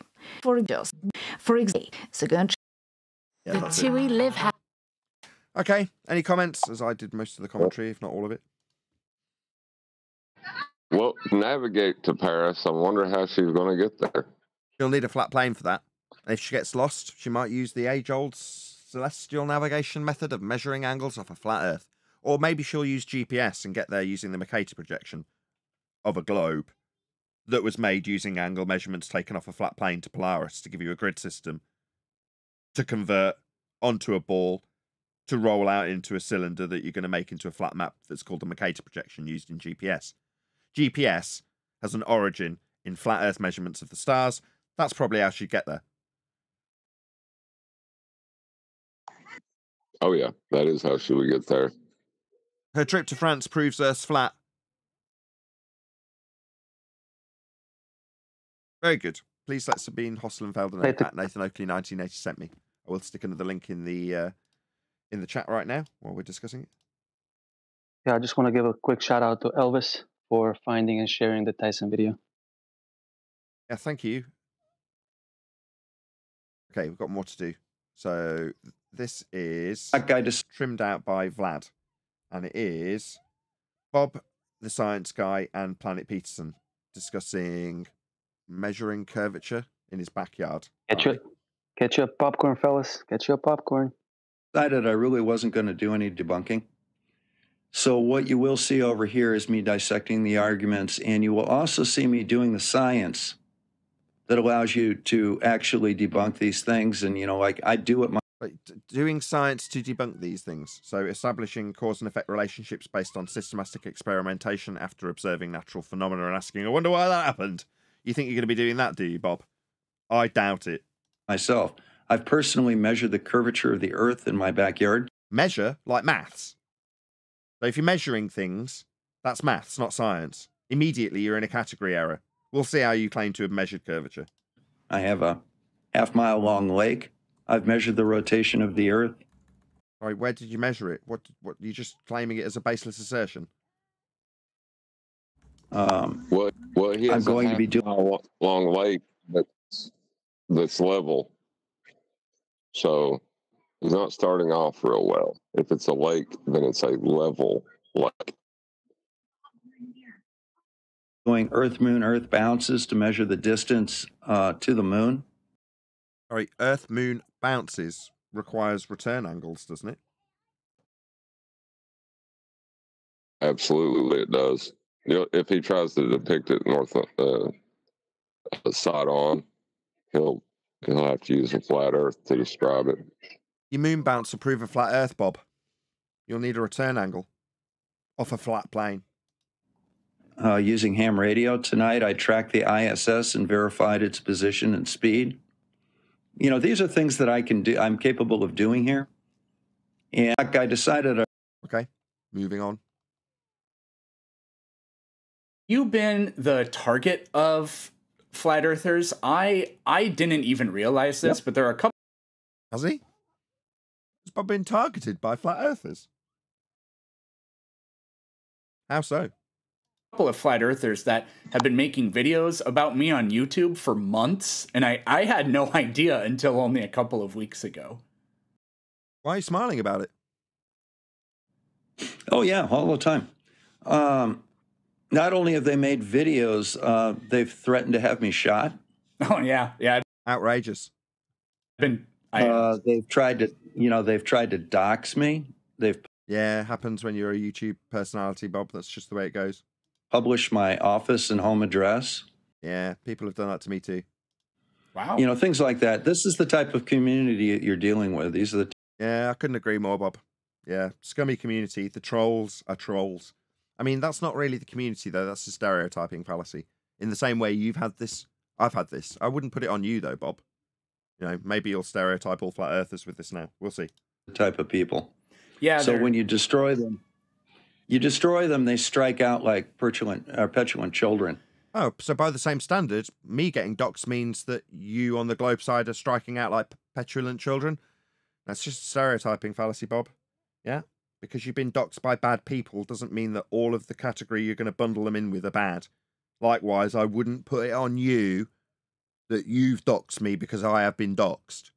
Many times, Bob. Yeah? But that's not you. That's not you being a globe believer. Yeah? Stereotyping fallacy. Yeah, they're not and quite right. it's kind of fun.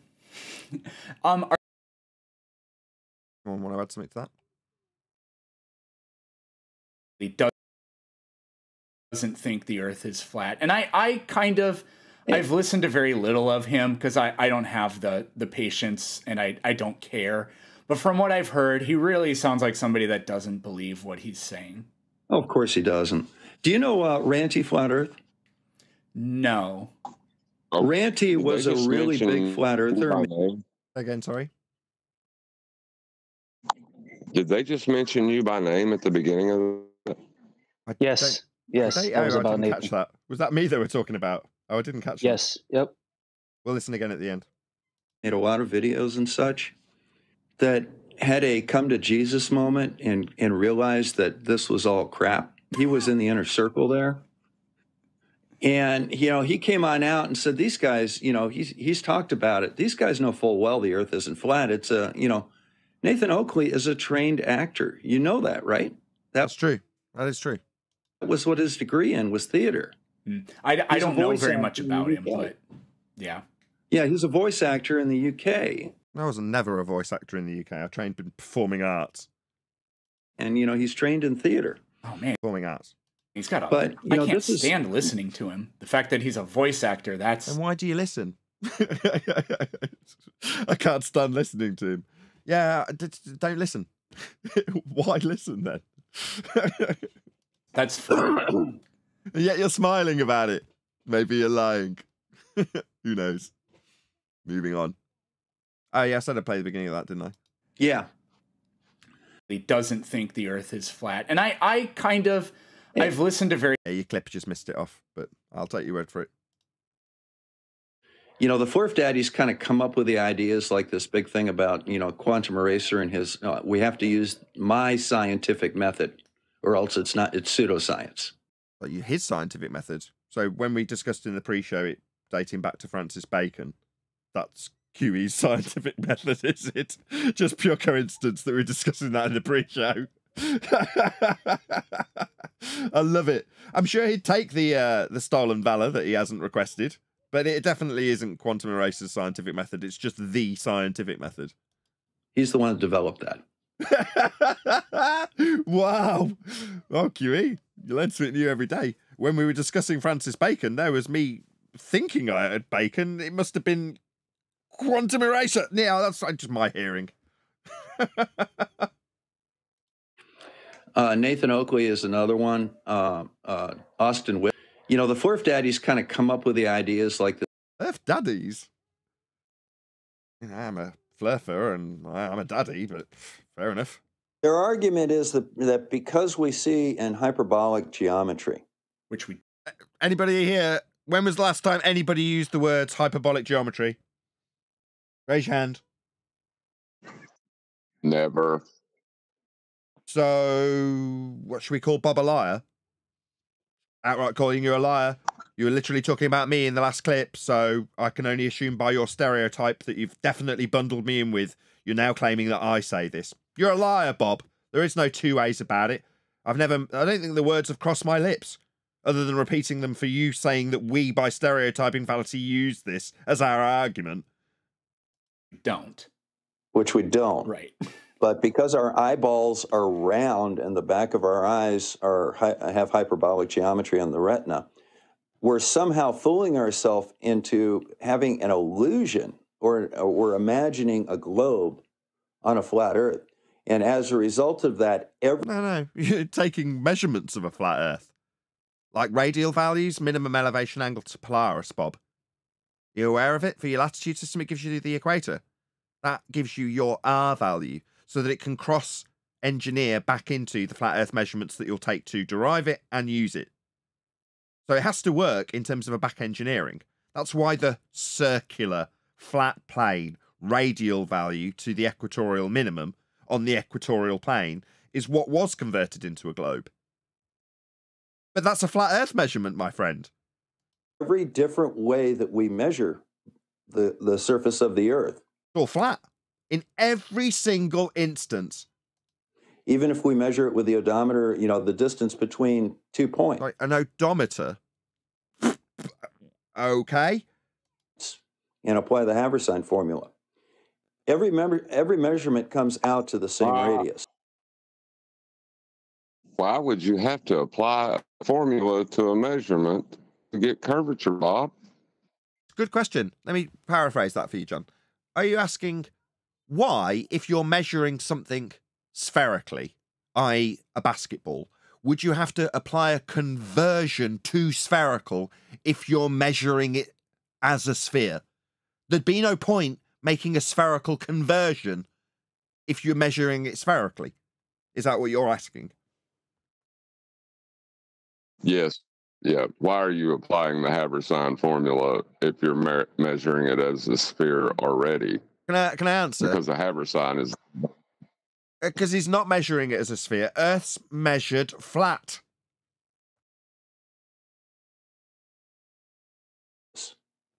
But they're saying somehow because our eyes are different, even if we're not using our eyes, that way, you know, therefore it's an illusion. You know, it's one of these arguments, you know, there are 5 that none of us made. I call your curve calculations in an orthographic view perspective hijacking.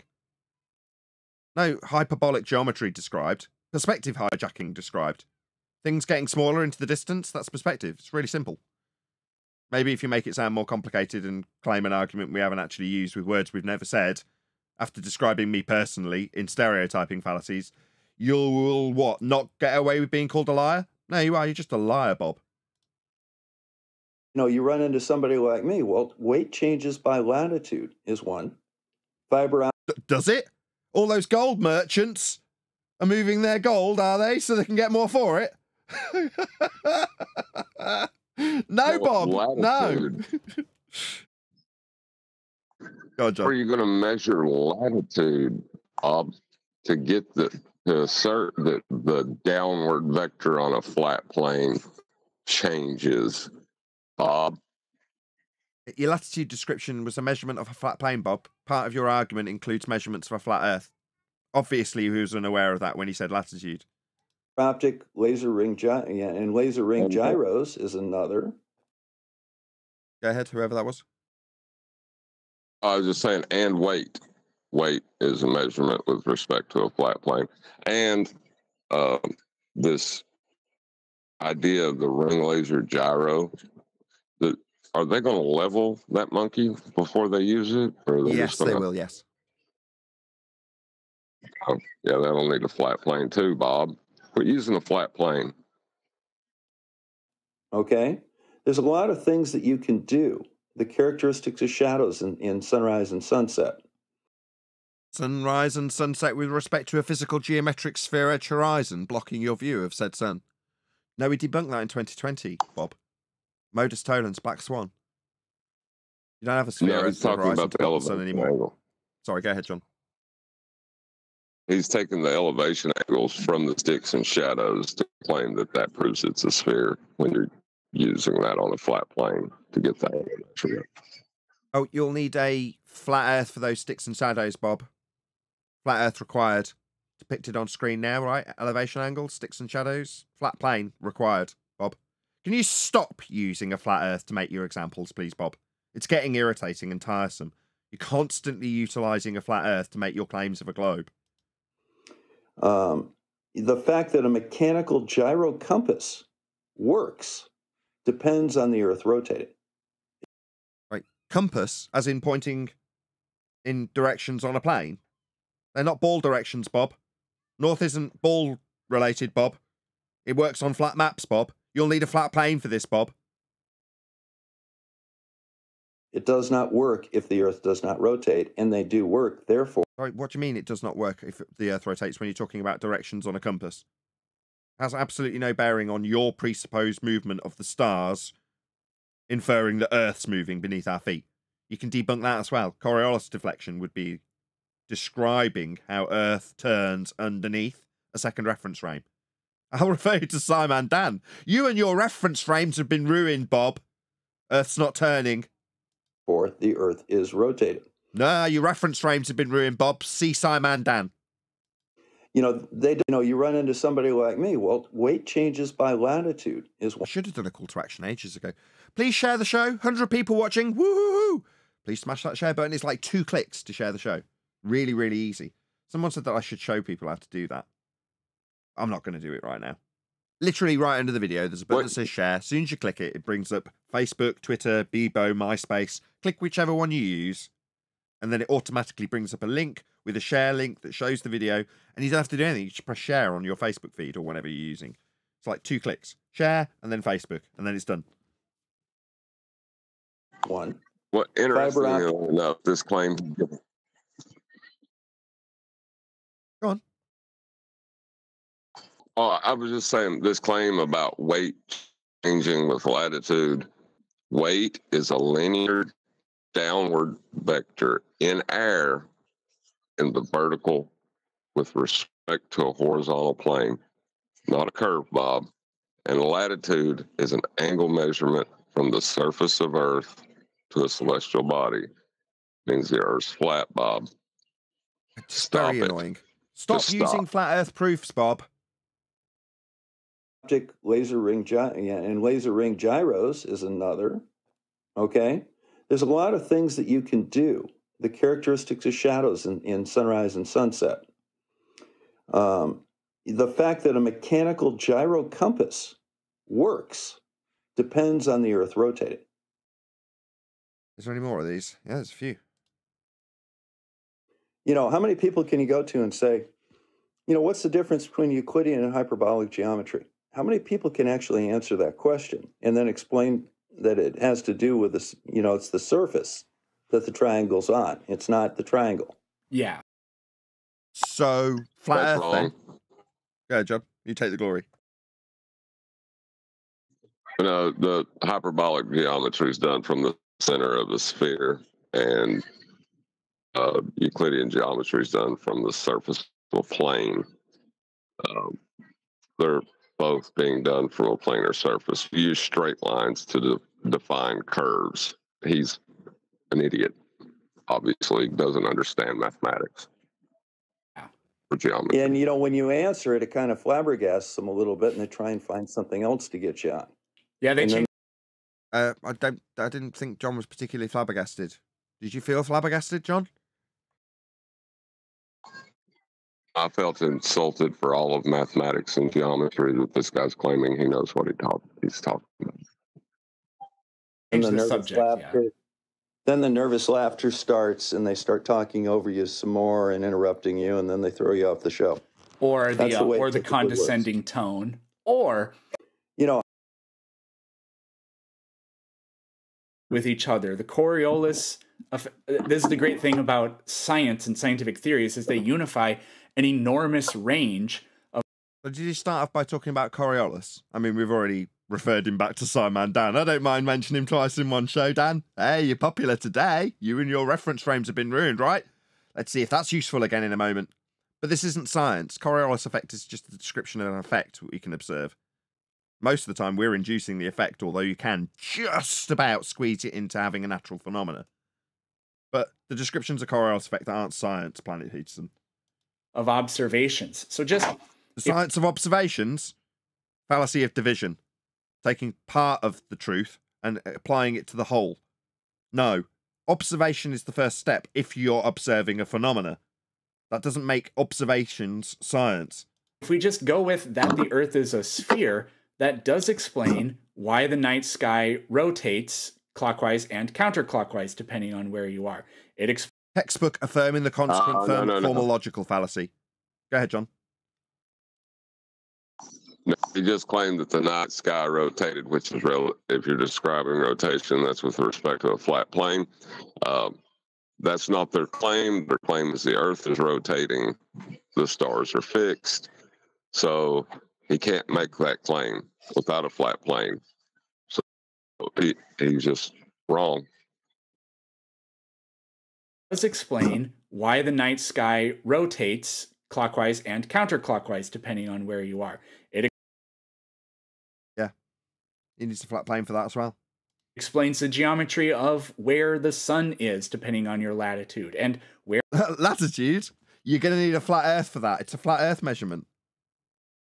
Where the North Star is, and in fact, this thing works, and how a sextant works on a flat plane only, and so many other things. Now, what they do is, how many more there are of these? We'll rattle our way through all of them as they've all been trimmed out. With each other. The Coriolis, this is the great thing about science and scientific theories, is they unify an enormous range of observations. We have a lot of documentation, a lot of warrant to believe the moon landings occurred. You believe it as much as you like. It took place via a journey through a second law of thermodynamics violation sky vacuum, though, didn't it? The burden of proof that you have is to prove that it took place in a second law of thermodynamics violation sky vacuum. It didn't. That would violate natural law. If the sky was a vacuum and rockets were capable of traversing the gas pressure we're all breathing into an area 10 to the minus 17 torr vacuum, then so would all the gas we're breathing. We'd all be dead. Is that you have to show me that Neil Armstrong was in Hoboken, New Jersey on July 20th, 1969. No, I can just debunk the area he's claimed to have gone to. In the same way, if someone says they've traversed a wardrobe to go to Narnia, all I need do is debunk the notion of travelling through wardrobes to a place that doesn't exist. Likewise, I can debunk the area that Neil is claimed to have travelled through, which is a sky vacuum by your estimation in a heliocentric world. Well, let me give you a rumpus quote. The second law of thermodynamics does not apply to the Earth. In your world where natural law doesn't apply to sky vacuums and ball Earths. Meanwhile, natural law definitely applies to the world we inhabit. He was not where they said he was. You have to show me where he actually was. No, I don't. Do you remember yesterday when I gave the example of the guy who has a tete-a-tete with his wife, and when she asks where he was, he says, I've been at the gym, 6 p.m. till midnight. And then the police come along and say, your husband has been in this industrial complex. He left his work at 4 p.m. and we've got him tracked by ANPR cameras to the industrial complex.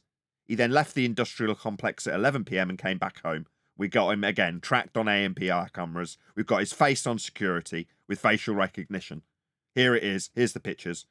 And they turn around and say, well, you need to show me why he was in this place and when he was doing it and why he wasn't in the gym. You go, no, I don't need to prove why he wasn't in the gym. Yeah, you do. Why wasn't he in the gym? No, I don't have to do that. I just have to show you that he wasn't where he says he was. It's like, no, in this instance, I don't need to do any of it. I just need to show that the sky is not a vacuum. Therefore, where he actually was when he was claimed to be in a place that isn't real is irrelevant. Does it matter where he actually was? He wasn't in a place that isn't real. He wasn't in a sky vacuum, in spite of where he said he was. Proving where he wasn't isn't my duty of care when it comes to telling people that the sky is not a vacuum. Could you imagine this guy on a criminal jury? If he was on a criminal jury, he would be like, okay, well, the defense has proven that the prosecution's story is false, but they've not proven who did it, so this guy's guilty. That's Bob's reasoning. Yeah, it's sad. Really sad. Hey, Adam. That one more orbit flight that went pole to pole and circumnavigate. Orbits need a flat Earth, Bob. Talking about derivations of the angle differences off a flat plane. That's how your orbital mechanics have been derived, my friend. You're going to need a flat plane for those orbits. Navigated the world. You have to navigated what, off a flat plane, like all the new worlds were discovered with that sextant tool that you held up earlier. Those require Earth to be flat to get elevation angle measurements and derive areas of equal elevation. Big, massive circles. Flat in all directions, Bob. Definitely can't work on a sphere. Show me that's in a hangar in Palm Beach, Florida, and not over the South Pole. In order for your claim to have any validation. No, my claim, there isn't a claim. You mean when you reverse the burden of proof and suggest that when you're telling the world that Neil Armstrong went to the moon because you can't show where he wasn't? Because there's too much evidence to the contrary. No, there isn't any evidence that he went to a sky vacuum. In fact, it stands directly in violation of a natural law, Bob. There is no evidence. Now, I could spend forever looking at the evidence that they say is claimed to prove he went to some soundstage somewhere with a backdrop. But having worked in performing arts, I'm fairly familiar with backdrops, having painted a few myself. And, yeah, the moon landing footage has a backdrop in it. You know what I mean? It's not him on the moon. It's him on a stage. I'd know, wouldn't I, Bob? I've trained in it.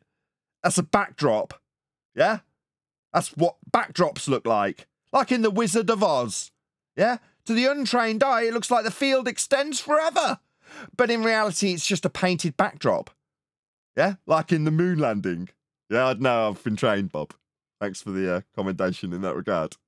Yeah. You have to show me something that's overwhelmingly conclusive that... Like a second law of thermodynamics? Raise your hands if you think that a law of nature is pretty conclusive.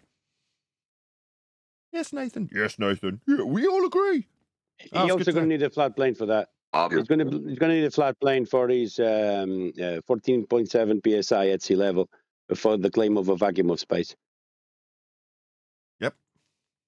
It was fake.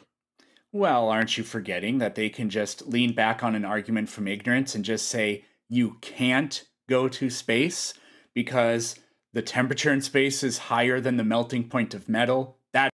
Sorry, who made this argument? Nobody. Nobody makes that argument. That's stupid. They don't even make the same arguments that we point out. It's embarrassing. Is that not, to anybody else who's ever watched any of the shows ever, a glaring straw man he's just built up? Because it's nice and easy to knock down, right, Peterson? How pathetic. I mean, if you actually parroted off our argument, let's see how you get on. Maybe you will in a second. We'll see.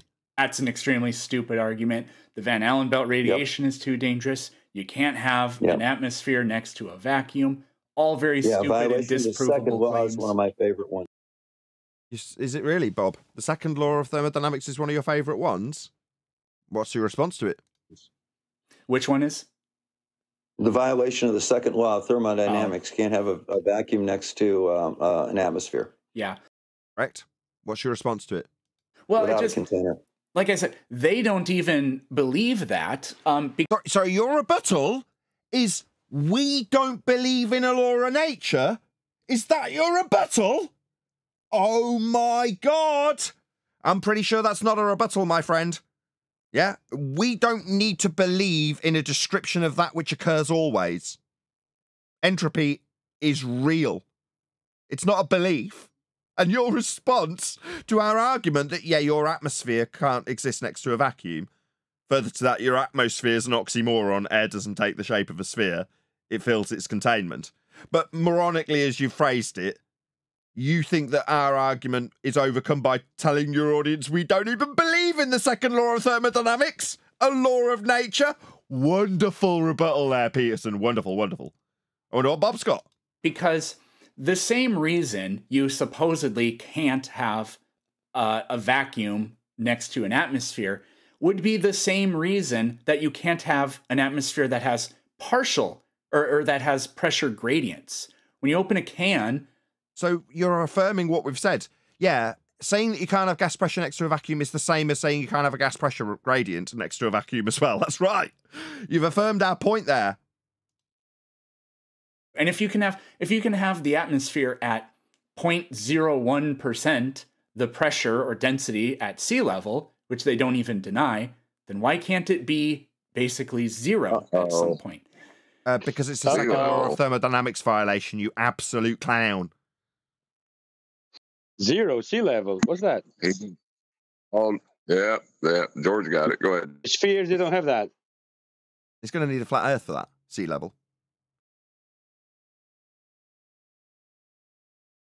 Didn't no one else? John, you thought he'd caught something he hadn't. Go ahead, John. Well, no, he was right. When he said at sea level, that planet Peterson He needs a flat Earth or sea level, not sea curve, sea level.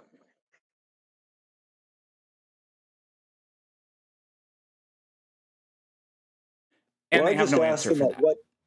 I just asked them at what altitude does the pressure gradient go to zero?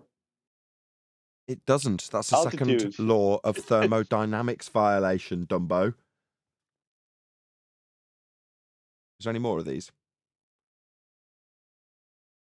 No, if you ever want to from take a a moment, flat listen plane. to Nathan Oakley and have him talk about Walter Bisslin's affirming the consequence globe fallacy, Earth curve calculator, using imaginary refraction in space that can't exist. Yeah. No, not imaginary refraction, terrestrial refraction. 7/6 of a radius value measured off a flat plane. And he throws that out. It's a practice script that they have. Right, do you want to just compare and contrast what Bob says to what I say? Let's just hear it again.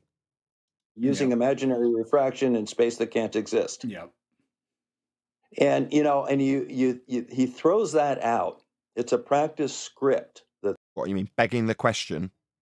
Because it is. It assumes the outcome. It's got an R value in the calculation. Proof of nothing. That's because it's fallacious. It begs the question. Perspective hijacking, because it takes that which we see, reducing in angular size into the distance, and describes it with a feet and inches value in an orthographic view that does not change in distance. That's perspective hijacking.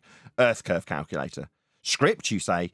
No, every single word in that description of the begging the question, proof of nothing, perspective hijacking Earth curve calculator has come from 10 years of experience taking it apart. It's not a script. That they have. Also, And the curve calculator utilizes eye level. Oh, sorry. That curve calculator utilizes eye level and surface level as horizontal planes parallel to each other. Not curving, Bob. Walter Bisslin's Earth curve calculator requires a horizontal plane of reference and eye level. Both are level. One is surface level. Proving Earth's flat in Walter Bisslin's calculation, he needs Earth to be measured flat. That's why he's got a surface level that's flat in it. Bob.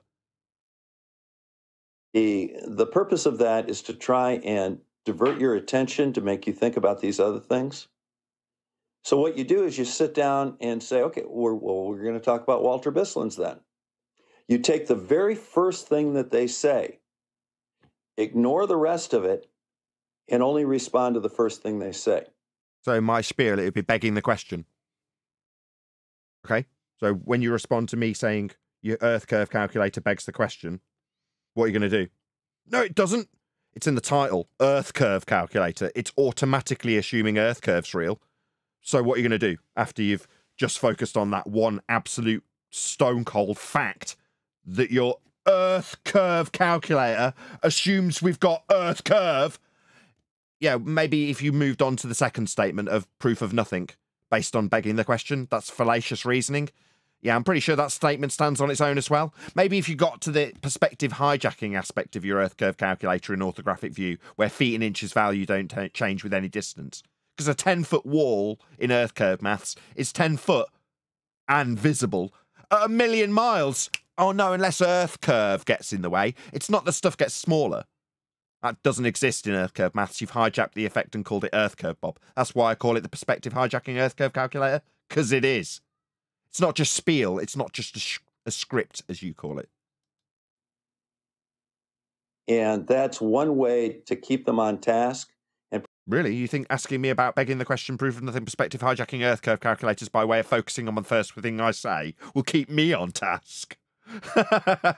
Yeah, you did really well when you came here, Bob. I'm pretty sure you had your ass handed to you by me.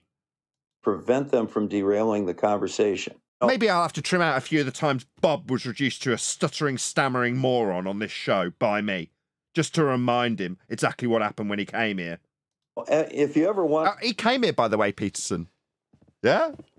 Bob, unlike you, has a set. You are an abject coward. You wouldn't come here. Yeah? Maybe you'll do like that guy who I'm told about in my pre-show is making demands of my time like I should come to him. When I've got an open door for any of you cowards to stroll straight through and prove Earth is flat, just like Bob did. I want to take a moment. Listen to Nathan. Let's see if there's another one.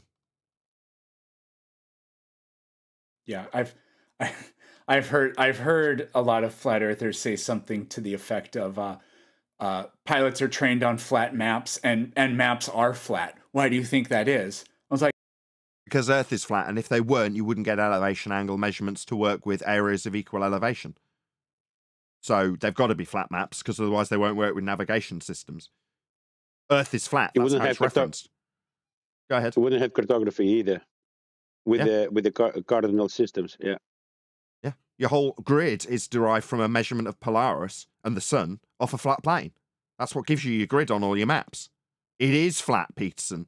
You're just ignorant. Like, because paper is flat. No.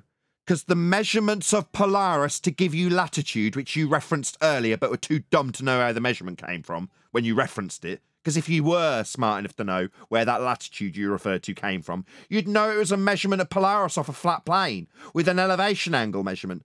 Like the tool that your numpty partner in crime here held up, a sextant. Yeah, it measures two straight lines, numpty. That's what gave you that grid, the latitude that you referenced, measured off a flat Earth for the maps.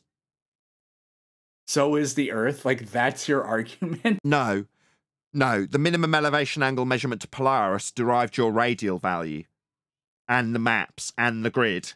But you think our argument is because paper is flat? No, that would be you smiling about your own little special straw man that you've created there, Peterson. And then they tend to say stuff that's just a flat out lie. What, like you telling us that we've made an argument that a map being flat because paper is flat is why Earth is flat? No, Peterson, that's known as projection. Straight after a total straw man lie that none of us have ever made, you say, these people just lie. Yeah, like you just did. Yeah? Find me a clip of anybody saying because paper is flat, therefore maps are flat, therefore Earth is flat. As opposed to maps are flat so they can work with elevation angle measurements with respect to the horizontal baseline. Or maps are flat because they have to work with areas of equal elevation, circles two-dimensional in nature, that are with respect to a plane that has no elevation changes on it. Those sorts of arguments. Oh, that 2P brain Peterson who can't undo any of those arguments. He hears paper is flat and then goes on about how people who he's responding to lie. Yeah, you do. And without knowing, but it's extremely esoteric knowledge. Well, many stutters after claiming people are liars there, Peterson. Need to stutter and stammer around the fact that you've just projected out your own lies onto us. Yeah, stuttering, stammering clown. No, you are the liar, projector. Nobody's claiming that because paper's flat, that the Earth is flat. That's utterly absurd, and never an argument that has crossed anybody's lips ever. It's garbage. It's like, did you know that according to the 1986 NASA documents to show that the whatever the training module they had for the digital program is... So you know the year? What, the ones we presented? I thought you didn't like the sound of my voice, Peterson, but yet you're getting all of this information from us about the NASA documents that describe Earth as a flat, non-rotating plane. That document assumes a flat, non-rotating disc or whatever. Plane. Yeah, that's because that's what NASA said in that document. Or whatever. No, it's just what NASA specifically say when talking about aviation. Because you wouldn't want to have your pilots heading towards a massive opening, a void opening up at 8 inches per mile squared if there wasn't one, because they'd die. So given that in your world there's a massive void opening up ahead of everybody at 8 inches per mile squared, and NASA, when training their pilots, make it explicitly clear that there isn't one, it's a flat, non-rotating plane, is that whatever? Whatever! Right, it's just NASA. And what they say about our Earth being flat is going to be how they train their pilots. Yeah, well, you see... Yeah, I've heard a lot of flat earthers say something to the happening around that. Well, when we can start getting resources out of space, asteroids, hydrogen, soil, oil, I mean, all of these things will come from the sky eventually. I can just see myself looking up at these clouds now thinking, I wonder how many oil refineries will eventually be up in that sky. 3, water on the moon. You know, it may get a little bit more interesting, but right. Is that someone from my panel? Yeah, I was going to say it's the same bait that the Ethereum get with free energy. They limited resources in a place that doesn't exist. You know, yep, up there in the sky vacuum, we can get all these things. Well, it has to be real. There's so many resources in the sky vacuum, or on that light in the sky we call the moon, or in the hollow earth that Admiral Byrd was talking about, or in the ether. I mean, who knows? It's garbage. You're a fantasist, Bob. It's pathetic. Yeah, those actors, those trained actors, as much as you mock me, they got one over on you with backdrops, and now you think there's resources on lights in the sky, my friend. You were duped by actors. That's what Neil is. He's more like me than the fantasy that you have of him being a god flying around in the sky. He isn't. Wasn't. He's a liar. Was. Right now, it's kind of viewed as high seas. Anybody's in trouble, you do everything you can to rescue them. Well, you'll be navigating with a flat earth then. No, you wave at each other as you go by. Yeah. You know, that sort of stuff. You know, we try and advise them of when we're doing things. They try and advise us when they're doing things. You know, it works for the most part. Yeah. You know, when we watched Apollo 11, there were Russian spy ships off of Florida. And basically they went out there and, you know, they were really worried that the Russians would interfere with the communications. And basically they went out there and said, look, here are the frequencies we're using. Don't screw with us. You know, and they didn't. Yeah. So just, no, we're not going to mess with you in Narnia. What's that? Is the frequencies you're using to radio back through the wardrobe? Don't mess with us. They were travelling to a sky vacuum, Bob. It's nice that you can reminisce about how when you were a kid you were bullshitted to about this garbage of sky vacuums and trips to the moon, and you bought it wholeheartedly. But it was actors, Bob. Take it from a trained actor. They frauded you. They faked it. They put up backdrops on a stage and filmed it. That's what they did, Bob. Yeah? With trapeze. Something else I trained on. Yeah, high wire? Floating around on wires? That's what they're doing, Bob. Yeah? Take it from me. Well, we're currently serving basically a proxy, or we're engaged in a proxy war with Russia. No. The Russians and the Americans have got trained actors in harnesses on sets together. Yeah? Take it from a trained actor. They're on harnesses. Yeah? That's what they're doing. Behind green screens now. It used to be painted backdrops, like in the theatre days. For me too. Yeah? There wasn't any of this newfangled green screen technology. They had to literally paint the backdrop on canvas and drop it out like you can see in the moon landing footage, Bob. Just have a little look. You can see the little line where the backdrop ends. And it kind of looks like the moon's carrying on into the distance. But really, it's just a backdrop on a stage. You've been duped by people like me, Bob. Actors. Trained actors. You knew how to get the better of people who didn't know any better. You. You weren't trained on how to spot a backdrop because you've never made one. Have you, Bob? I have. So I saw it immediately in the moon landing footage. I mean, that's a backdrop right there. This is all fake. I'd know I'm a trained actor. I've painted backdrops. While collaborating in space with... No, on stage, on high wires when they claim to be on the ISS. They're on high wires, trapeze, in a little harness with thin wires. Yeah? Acting like they're in space. You know, like Superman? Have you never seen Superman? Yeah? It's pretend. Superman isn't really flying around a globe Earth. It's pretend. Yeah, these guys, the Russians, the Americans, it's all a charade, my friend. It's all a big joke. Yeah? But the joke's on you, not me. With Russia every single day. Yep. That's pretty fascinating how two groups that are spending billions of dollars to hoax the world. I have a question. I don't know if you know the answer to this. I suspect you probably do, though. I know that the way we measure our distance to the sun is to, well... Take a derivation of a flat Earth radial value, and then take Kepler's ideas of orbital motion, and Huygens' ideas that the Venus trajectory has a scaling use because Venus has the same radial value as Earth had when deriving that measurement with the equatorial minimum by way of an elevation angle measurement to Polaris on a flat Earth. That is the history of your distance to the sun. Well, the first way it was done was to, observe a transit of Venus from 2 different places on. No, that's what Huygens did much, much later. You are ignorant of your own bloody rhetoric. Earth. But I couldn't possibly explain to somebody how you actually do that. Do you know?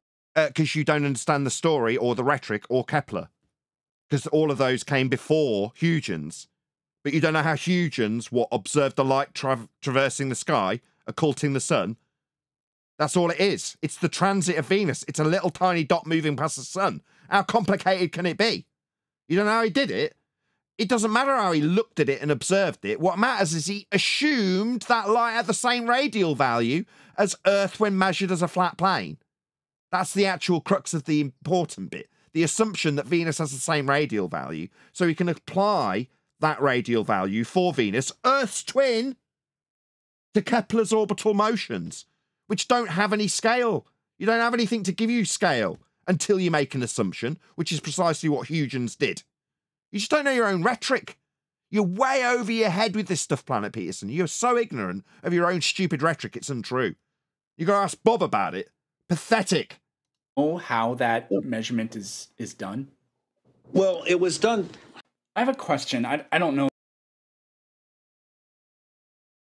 It's done. Initially, it was done in terms of the distance to the moon by Aristarchus of Samos. And I've got 2 videos on my channel about all of the geometry that he developed 2,300 years ago that actually works. The only reason he came up with the wrong answer is his measurements weren't accurate enough. Sorry. Am I hearing this right? The reason he came up with the wrong answers? What the hell? Let's see if Peterson catches that. So we can determine the distance to the sun that way. The second... The wrong way? Is this processing? Are the cogs turning in Peterson's head or what? Way we determine the distance to the sun is that they assume that Venus... Good. He's not detailing what the measurements are. Have you noticed that? They won't even talk about the measurements anymore. They'll allude to them, but they won't try to describe them as angle measurements anymore, will they? No, but he's not even describing what Huygens did, though. He's describing something completely ancillary to that. So at the end of this, the question is, basically, how did Huygens take his measurement? Would you not say that that's a succinct rendition of what Peterson actually asked? Is he getting an answer to that question? Like, at all? Not, is he diverting around the question because it's awkward because it's angles off a flat plane? Yeah, I get your point. But he's not even answering that, is he? No. It's like we make a gun shy about measurement now. Was the same size as the Earth and used the angular size because they knew the relative distance between Venus. Well, they knew that Venus, I think, is, 0.72 or 0.78 astronomical units from the sun, and we're 1 astronomical unit from the sun. So, based on Kepler's astronomical units, after you've derived the distance by getting an AU, that's the process, isn't it, Bob? It sounds like Bob doesn't actually know this process. He sounds like he's bullshitting around it. So you can use that distance between Earth and Venus. Or what distance? You've got to infer the distance through Kepler and his scale, and the way you can get an actual value is by inserting a presuppositional value for the scale that you're going to use with Venus. To kind of get an idea based on angular size about how far the sun is. Angular size won't give you distance. You need to either know the distance or know its actual size. That's what you need. And you don't have either, Bob, do you? And it was actually pretty accurate. No. It won't give you anything. There's no accuracy by way of just looking at the size of something by way of its angle. That doesn't give you anything. You either need to know its actual size to begin with or its actual distance. And you don't have either. Huygens assumed Venus had the same size as Earth. Do you not know this, Bob? Why is it I, the flat earther, have got to actually fill you in on your rhetoric? He made a, and I quote, ingenious assumption. That's how it's documented, Bob. Huygens' ingenious assumption that Venus had the same spherical R value as Earth. Why haven't you told Peterson that? Are you withholding this, or are you just ignorant, Bob? But that was based on a new. It just doesn't tell him. Running out of ideas. What's your favorite argument to hear, just because of how dumb it is and how easy it is to dismantle and watch them panic? For me, it's water always finds its level. That's my favorite. Excuse me, I'm just having a drink. Come again? Sorry, this principle that's used in building things? You find that hilarious? Oh, I'll let the entire masturbate race of builders know. I'll contact the Royal Institute of Chartered Surveyors immediately. Are you having me on? Let's go and call up all the celestial navigators and say, mean sea level is garbage. Don't use it anymore. Yeah, just throw that out. Bubble sextants, useless. Forget your bubble sextants. Just Peterson objects to that. He finds it laughable. What's that? You use a spirit level at work? Spirit level. Water for you being used to find things level? No. Have you not heard Planet Peterson? He thinks that's laughable. It looks flat to me. Oh, interesting. I mean, it kind of does. Yeah, it looks flat to me, therefore it is flat. It's being used to measure the world. That's what water is used for. Water is used to find level. That's its primary use in building things. But what you think that you can dilute that back down to it looks level. Yeah, it does if you've got a spirit level. It's using the principles and properties of water to find a level. Or a bubble sextant.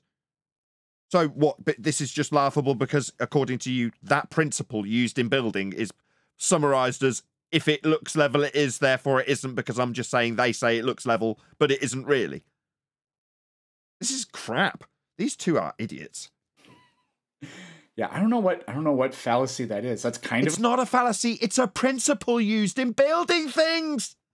An argument from ignorance, I guess. No, it's an argument about how we build things. Say again? Did he just claim something that was axiomatic was an argument from ignorance? That's the word I couldn't find. The axiomatic principle of water being level, finding and maintaining said level, as used in building, that axiomatic principle he is described as an argument from ignorance. That is correct. This is the level. This is what we have to deal with. Dunning-Kruger idiots. Not exactly. I don't play, Running out of ideas. What's your favorite? Oakley does in his unbearable tone of voice is he says you're affirming the consequent and stuff like that. So what? And yeah, well, it's like, okay, but that doesn't mean that it's not true. It means that it... That's called the fallacy fallacy. A fallacy fallacy. No, it isn't. A fallacy fallacy is where a fallacy has been employed to make a claim that can actually be demonstrated after the use of fallacy to be true. For example, if I was to say that Bob's claim that his car is red because if we have blue clouds in the morning or a nice clear blue sky in the morning, then his car is red. And we do have a nice clear blue sky in the morning, therefore his car is red. Now I say, no, that's an affirming the consequent fallacy. And then because I claim there is no way you can ever demonstrate the colour of your car to me, therefore your argument is void and it is ultimately unprovable that you have a red car, he can then claim the fallacy fallacy. Because he can easily demonstrate by rolling his red car in front of me that that is still the case. And therefore, claiming that the argument is void solely based on fallacy because a fallacy has been employed when the argument can be demonstrated to be true by another means. If you void the argument anyway, in other words, I discount the fact that he's got a red car anyway, simply because he has used a fallacy to claim it, then that's the fallacy fallacy. And affirming the consequent fallacy is if P then Q, Q therefore P. And the fallacy comes in the form of Q, not necessarily following the P statement that you are begged the question with. For example, if Earth is a sphere, then we will observe antipodal star rotation in the north and south hemisphere. We do observe antipodal star rotation in the north and south hemisphere, therefore Earth is a sphere. That is an affirming the consequent formal logical fallacy. If P then Q, Q therefore P. The Q statement may be a statement that you can offer up some semblance of evidence for. In this instance, you look up at the stars and they all move in the same direction for everyone, always, just to get that clear. But you can say that somebody observing the stars moving in the same direction, always, without exception, is a proof that when I travel south, I am now antipodal when I turn around. Now that is an affirming the consequent formal logical fallacy, exampled by way of a globe description of a proof of star rotation, meaning that Earth is a turning body, with the fallacy, and an unpacking of the form and function of the fallacy with the example. That's what I do when I demonstrate a fallacy. It is not the fallacy when I say that you have affirmed the consequent to say that we are antipodal when suggesting that Earth is a sphere.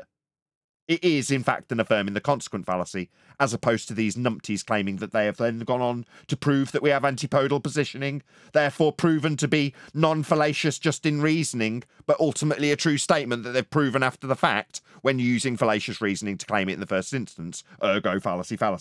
This isn't that, you complete pair of clowns. Fallacy, yeah. Yeah, like simply because, you know, I call it the even a blind squirrel gets a nut sometimes fallacy. That's funny. Because occasionally you can... Because occasionally Bob just makes up fallacies that don't exist and gives them names. Even though you've described what I actually use when I pull apart your rhetoric, for example, antipodal star rotation. They all move in the same direction, by the way. Yeah, you stupid idiot. Yeah, when they turn the other way, it's because you've turned around.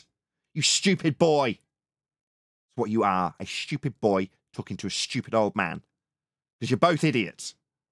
You can use a fallacious argument and still come to the correct conclusion. No, you can't. If you use a fallacious argument, the argument is void. Now, if you can demonstrate by another means that your claim is true, then fine, I'll accept it. But the argument by way of fallacious logic is void. These people are clowns. Bob wouldn't know logic if it slapped him in the face. But you can actually, with the Eratosthenes experiment, you can make the... Not an experiment, it requires a flat plane. Prediction of the shadow on the sticks? Yeah, that's a flat plane proof. You need two straight lines meeting at a vertex to call it an angle. One is along the ground. That's a flat Earth proof, Bob. Using both the flat Earth and the spherical Earth? Nope, you can't get an elevation angle measurement from a curved baseline. A curved line meeting a straight line is not an angle. It's not a vertex. Actually, I'll take that back. Sure, you can actually call a curved line meeting a straight one a vertex, but you definitely can't call it an angle. So it won't work on both flat Earth and globe. It can only work on a flat Earth. Yeah, you just have to do multiple measurements. Yeah, I calculated, when I did the horizontal across my lake, I said, on a flat Earth, this is what I'm going to see. On a spherical Earth, this is what I'm going to see. What, an angle from a curve with relation to the ground? You won't get that, Bob. You can't take an elevation angle measurement with respect to a horizontal baseline, which is precisely what you're doing with that tool you held up earlier. You cannot do that with respect to a curved surface. It cannot be done. It has to be flat to measure an angle. Go ahead, whoever that was. But hold on. His mate was laughing about flat earthers referring the water to be flat. Bob is using the water to be flat. No one is laughing. No, they can contradict themselves repeatedly without realizing they're doing it.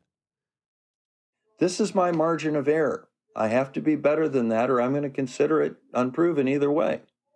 Guess which one it matched? The spherical Earth. Oh. By a... What, your angle matched up with a curve, did it? No, fundamentally unprovable, Bob. You can't get your angle, that's two straight lines, to match a curved surface. That's where he's we know these celestial sphere models. Yeah, celestial sphere model would be with respect to an equatorial plane. That's a flat Earth inside a globe. Still a flat Earth that the measurements are coming from, though. Flat lines along the baseline.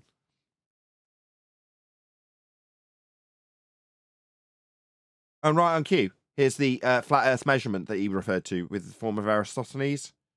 This is off a flat plane. These lines, these angles, they're all with respect to a horizontal plane of reference. Flat Earth required, Bob. No, so far ahead of time. Like, there was an annular solar eclipse back in October. We knew that was going to happen years ago, right? My challenge to them would be predict the next time Mars goes in retrograde, or predict any upcoming eclipse and show your work. All of this has been plotted and planned off a flat plane for centuries. Your globe reification for retrograde? See, he doesn't understand that he's got a malformed question when he's asking people to describe how the motion of the stars throughout the ages has been tracked and can be predicted for literally thousands of years into the future if you wanted to. Yeah? We've got the almanac. We know where they'll be. We navigate with them, you numpty. But you're asking us to show our work. Go and buy a copy of the almanac, you stupid boy. Yeah, and what you'll realise is those positions are known well and truly. Yeah, their motions and predictions. The only problem I have with your question is you said retrograde. Retrograde comes only within the definitions that you have hijacked with measurements off a flat plane for things like the transit of Venus with respect to an flat Earth measured equatorial value at its minimum for Polaris, measured off a flat plane, to give you the outside edge of your ball Earth that took that flat Earth measurement to make it. All of these inferences use the same exact flat plane when you're talking about the stars. But retrograde, that's purely heliocentric. But you're asking us to work within the confines of your heliocentric explanation for retrograde motion. And that also requires a flat plane. All of the angle differences that were measured and tracked to give us the predictions into the future of where the stars will be so we can navigate with them were done on a flat plane. Sod all to do with retrograde. Yeah. I actually have a video I can recommend for him. It's NASA from 1986 going over the basics of orbital mechanics. They'll explain everything to you off a flat plane, just so you can understand it. Got it up on screen now. Here's the plane of the ecliptic, and here's an angle measurement to a star. As you will notice, the globe Earth is no longer the surface that you are standing on. In fact, it's more akin to a protractor that you'd be holding at the centre of Earth in hell if you were to believe that Earth was a sphere. But what you're actually measuring is a massive flat plane, flat in all directions with a line running along the flat ground. Now, don't get me wrong, they've had to infer that somehow there's a sphere Earth involved in this process. It isn't. It's merely representation of the protractor from a flat plane out to the celestial sphere. That's what the world actually functions like, and that's what gives you all of the longitude and latitude grid. They are measurements of Polaris with respect to a plane, then transposed down onto the sphere surface like you're standing on it. But you're not. It won't work that way. You will measure the angles with respect to a plane, and if you're going to describe it in terms of navigation, you'll be describing those angles inside a globe, because then the globe is just the protractor, which is the way this entire magic trick has worked from the off.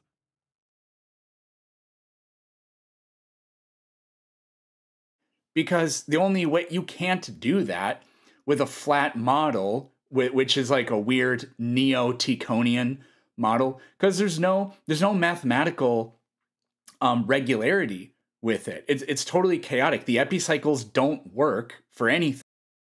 So now you're calling them epicycles. Was it Ptolemy that was originally describing them as epicycles? Make up your mind. The only reason we've got retrograde motion is because you couldn't explain epicycles. But again, the angle differences of these stars are measured with respect to a flat plane. This is problems. Epicycles and retrograde motion are problems with a heliocentric or geocentric world description of the stars' movements. It doesn't alter how they're going to move. Furthermore, your elliptical orbital motions have been instigated by the church to give you better predictive capabilities of things like retrograde motion. Again, all measurements taken from a flat plane. Because because of the fact that these things are going around the sun. Well, they don't understand the No, basic. they're not. Your orbital motions derive from measurements of a flat plane. To infer that you've got an R value to put the stars in motion around a heliocentric-based sun and an Earth moving around that requires you first measure a radial value off a flat plane by deriving it from an angle measurement to Polaris.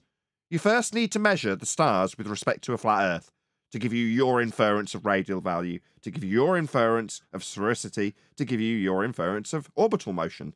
Orbital motion has its genesis in flat Earth measurements. Meaning of words. They seem to think that geocentric just means observing the solar system from Earth. And I said, no, geocentric means everything. Next. He doesn't. He thinks like know we what know geocentric means. Means Earth-centric. I was so far ahead of time. Like there was an annular solar eclipse back in October. We knew that was going to happen years ago, right? My challenge to them would be predict the next. No, that's it. That's the last clip. All right. Any comments? Thank you very much for trimming all those out, by the way. Yeah. Mighty Mush. My pleasure, bro. I would like to point out. Great job, I would like to point out. Just let Mush take his credit. Go ahead, Mush. Nah, no credit, bro. Credit to you, man. Great job reviewing, and yeah, the whole time about just strawmans. That's all they did.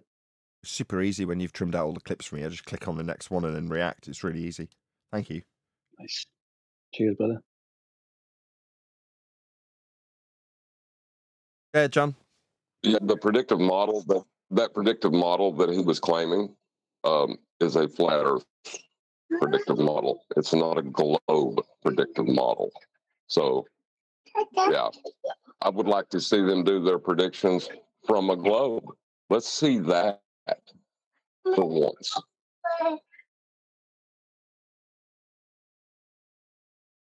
Crisp audio right there. Come again? Audio is coming in very crisp today. Theo?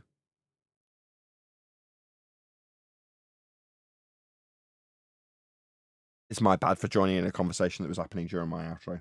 I don't know what you're talking about. Sorry.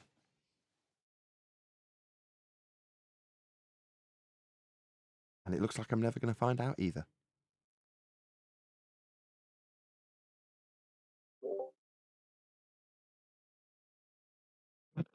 I think Mr. Palmer said everything was coming out super clear today for some reason. I think he was talking about the sound. Yeah, we've sorted out. Maybe last time he joined, it was because we had a Discord issue. We figured it out. I spent several days trying to figure out what the issue was and eventually found it. Now it should be super clear everywhere. Nice. And Elvis is also here. Shout out to Elvis for sharing the Neil deGrasse Tyson vid this morning. Elvis? I thought he was dead. Oh, he's in the chat. Elvis Kavovic. No, I'm alive. I'm alive, baby. Is it Elvis Kavovic? Yep. Do I say your name correctly? Not really, but good enough for English version. Yeah, good enough. Yeah, that's good. That's good. Good. Pleased to hear it. Thank you for your support. Absolutely. Thank you guys for all you do and great review.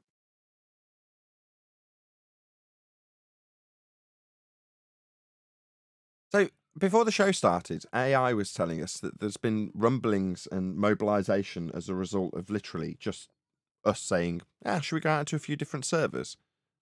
Has anybody else heard anything similar or seen anything similar to what AI was describing? Because it's a new one on me, and I can only assume if he's suggesting that or saying that then, you know, AI is not the type of person to just make crap up. You know what I mean? Anybody else come across that?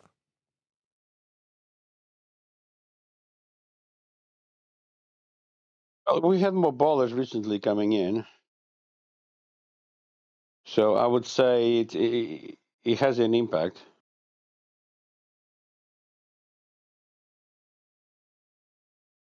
Cool. We're going to Earth Awakenings tomorrow, just so you know. Or the land of misfit toys, as John calls it.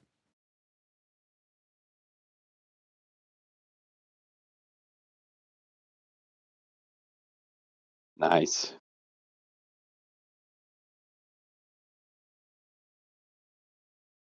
Well, it's been a very, very slow show today. I've got to be honest. I'm very disappointed in Discord. Well, I was going to ask, TTVI is a baller. He's been here from the beginning of the show. If he has any questions, anything at all that he wants to interject or object. Do we have a Well, just to resident add real baller in? quickly. Who is in that's a baller? TTVI.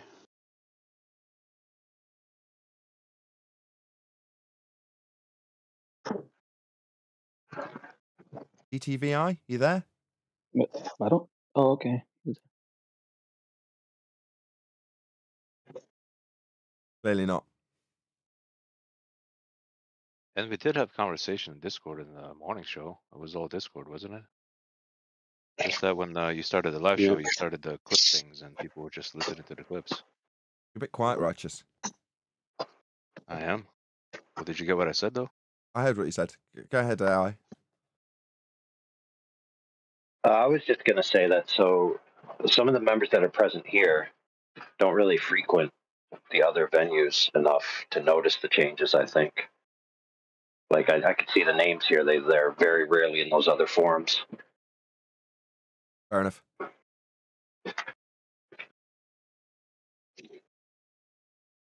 I'm just more So surprised what exact that it would be changes, necessary. AI? That's the thing that surprises me, AI. You know, why would it be necessary to gen up your opponent's skills, or I don't know. It doesn't really make much sense to me that there needs to be any reaction to what we're doing. Well, I mean, it's kind of like, look, you're critiquing a video or some things, right, that you don't agree with, right? That's what you were doing for the past hour, right? Yeah. And so, likewise, other venues are doing the same, but they're not necessarily doing it against the mainstream. They're doing it against quote unquote flat earthers or other type of people in the community, right? Oh, I see. So when you stepped out, right, you were essentially whether you're right in your opinion is irrelevant to this point. Is that you said I have an opinion or claim or conclusion that I'm going to go out with confidence. That being said, other people who have other claims that aren't necessarily agree with you, maybe even be against your positions, they now have, oh, wait a minute, Nathan's mobilizing. Now I have to do the same. I have to up my game. Gotcha.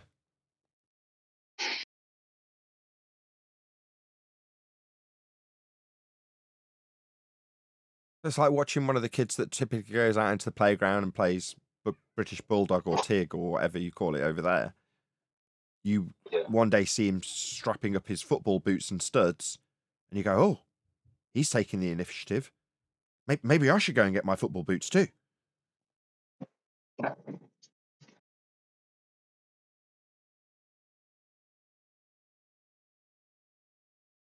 Okay.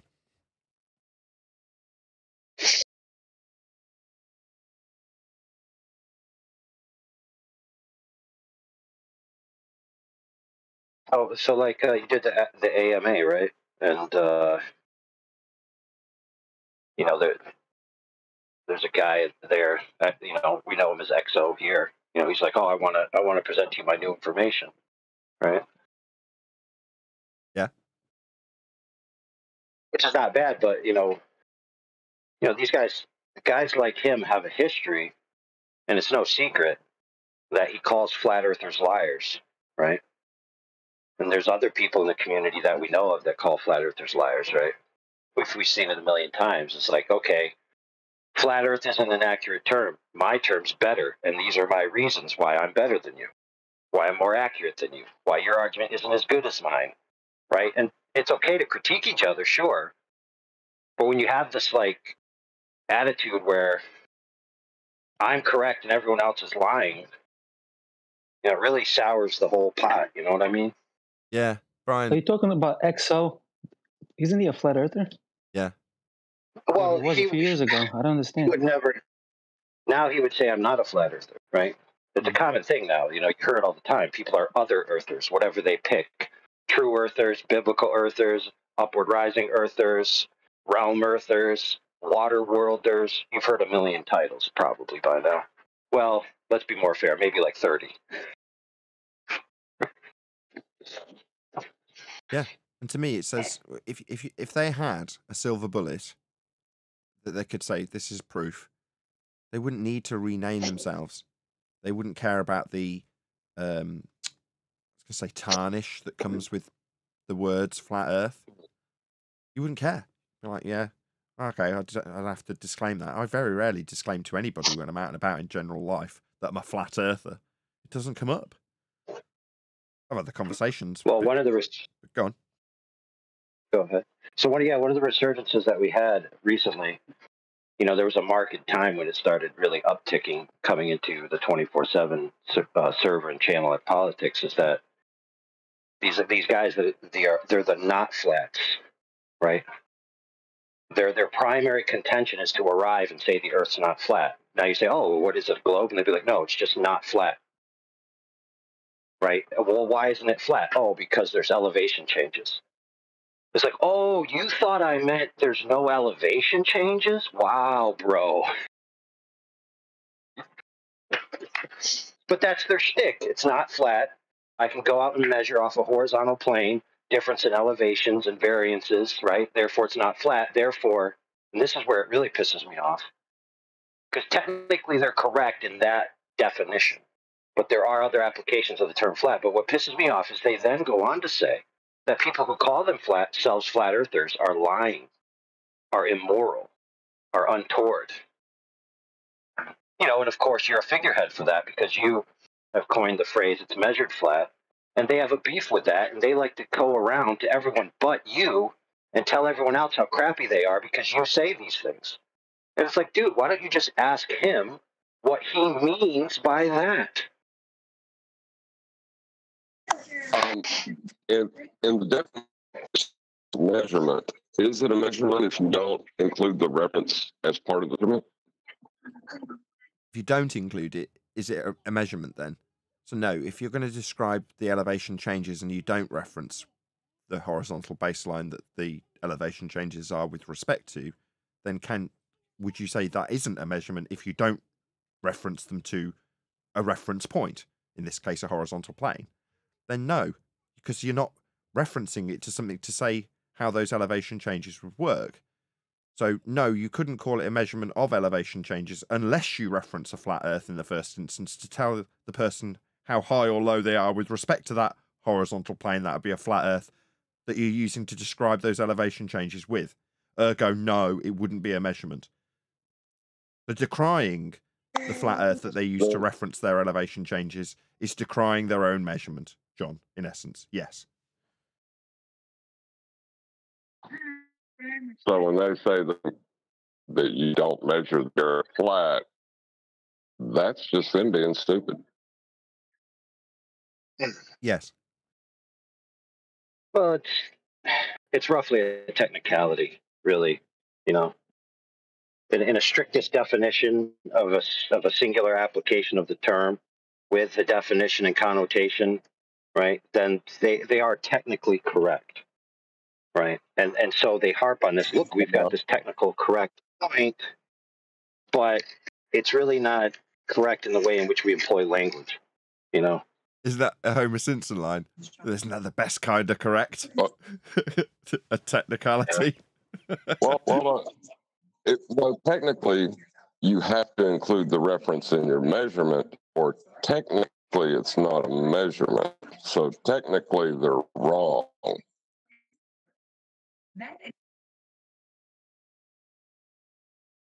Oh, I mean, technically you're wrong. So you're both technically wrong. It all depends on how you define your terms and your application. Yeah. And that's the problem. Define measurement. So So you, right, might say they're technically wrong, and that's fine. Now, would you assume they're a liar? No. The No, semantics game I that we're said they playing were when we're disagreeing ignorant. about flatness and reference to flatness to describe how non-flat it is a semantical game. It doesn't follow that the person who's arguing one aspect of semantics, even if they're ignorant about their opponent's side, is a liar. Absolutely not. But we are talking about semantics. Hold So on. what is the I've got a load of background definition noise from of AI. Can you just measurement? hold on 1 second. It's a bit of audio chaos. Can you pop yourself on mute, AI? Unless you want to go Sure. next. Unless you want to go. I got to do some hammering, so go ahead. Jolly good. Hey, John. The definition of measurement requires a reference. The reference is flat. It's the flat Earth. You will be referencing it too. So you're talking about topology changes with respect to how flat the overall Earth is. That's what you're talking about with elevation. So to say the Earth's not flat, we just measure it from what? Well, it's a close-ended When statement. I people- think AI is arguing it's only when you invoke the measurement. So Earth isn't flat as a very open-ended statement. They could have on a technicality. It's just very vague and loose. And as soon as you quantify it in any term whatsoever, like they do, because we've got elevation changes, as soon as they say that, they've compromised their own argument, because to describe the measurement of elevation changes requires an invocation of the horizontal plane that the differences in elevation are with respect to. Therefore, their statement is then false. But as an open-ended statement, Earth isn't flat. And then you ask them to qualify. Hold on. So the claim evolves. Well, we don't reference the Earth when we measure from a horizontal plane. Right. That's single point that's the datum. claim. Yeah. They say they measure from a single point. What's that single point? Well, it's on a vertical datum. Yeah, but that single point is referenced to the entire horizontal plane that the elevation changes are with respect to. But because Bev has managed to brainwash his whole audience into believing that's a single point on a horizontal datum that has nothing to do with... sorry, a vertical datum that has nothing to do with the horizontal. They've all bought it. I don't know how he's managed to get them to swallow it, but he has. Yeah, so last time I was on the show, we parsed out what a horizontal is and where it comes from in the first instance. And horizontal is parallel to the plane of the horizon, right? We agree? Yes. It's obvious, right? That's what it is. So then it begs the question, what is a horizon? Because if horizontal is parallel to the horizon, then what is the horizon? The optical dissolution point for a horizontal plane that we're dwelling atop. The reason we can establish things like parallel planes is because the ground is flat and forms the optical dissolution point we call the horizon. So it's a property of a flat plane. Yeah, but what is it disillusioning? What is it disillusioning? The resolution of how far you can see into the distance. The most limited angle. Right. But look, you're using a more nuanced definition. So what's just the standard definition? The point where the sky appears to meet the ground. Right. So contingent is two things, correct? The sky and what else? The ground or sea. Correct. So you cannot even have the concept of horizontal without referencing the Earth. So when you say parallel to the plane of the horizon, you're saying parallel to the plane of the surface of the Earth where it dissolves into the color field of the sky. You're literally referencing the Earth directly. You can't avoid it unless you want to claim that you're going off of a vertical, right? But vertical is a specific orientation perpendicular to horizontal, which you still can't avoid. So unless you're floating in free space, right? And you've never been anywhere. It's like this term horizontal is a specific thing. And what it means is a specific orientation. And that orientation is parallel to the surface of the Earth. Well put. In a particular way. Perfect. Beautifully put. I don't see any other way to argue it, personally. Yeah, we have to have a flat Earth to have a... Go on, John. Vertical and horizontal don't exist in free space. vertical, horizontal are only with respect to the surface that's oriented. Yeah, he did say that.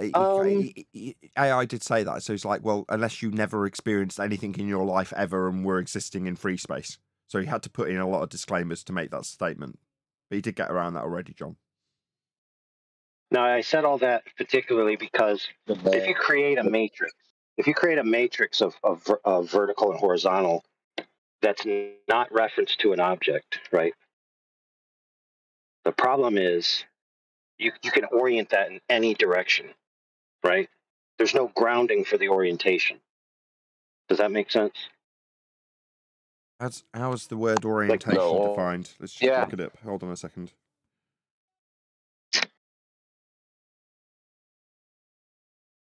It would have no correlation with the thing you're standing on at all. So then how could you use it in any meaningful way? Is that what you mean? Pretty much, but it's like, when you're... Just look at the definition. Sorry to interrupt you. It says orientation, the action of orientating someone or something relative to points of a compass or other specified positions. So you're trying to take orientation into a place where it has nothing to reference. And that's kind of John's point, isn't it? If you're going to orientate anything, it's going to be with respect to the plane of the ground. Right. So the coherence of the very existence of the phenomenon of up and down, of the phenomenon of horizontal, requires that reality itself have a specific orientation. And we reference that orientation to one of two things, and it can only be one of two things. Either the horizon or what we define as vertical. Because, we could claim that we could create a vertical with a plumb line, but we know that these two orientations are perpendicular, essentially like an X and Y on a graph. Right. And any manufactured horizontal will be parallel with the ground. Sure. If I can just mention it, because the point of reference on the vertical datum that all the elevations are going from, like mean sea level, that's zero elevation from level, from surface. Yes. It's going to be measured from that point onwards, in degrees of elevation. Yes. I don't see why what's the complication about it. Well, it's not even just remove that. A point. You're talking in surveying terms, but in terms of navigation, they've removed that complication altogether. There is zero elevation change ever. It's all with respect to one elevation. Correct. Right, and so is it in surveying. It's all with respect to one elevation, and the height is with respect to that one elevation. Mean sea level. Right, I'm going to round out. Anybody got any last remarks they want to make? Yeah, man, we got a new member in the chat, Rocket Man. If you guys want to say good morning, I believe this is the fella who uses Newtonian equations to fly his rockets into space. Oh, okay. So good morning, Rocket Man. You want to say hello? Or I don't know if you want to round on Nathan. No. If we've got somebody new, I'll say hello. Mm-hmm. Hello, Rocket Man. I can't see him in the chat.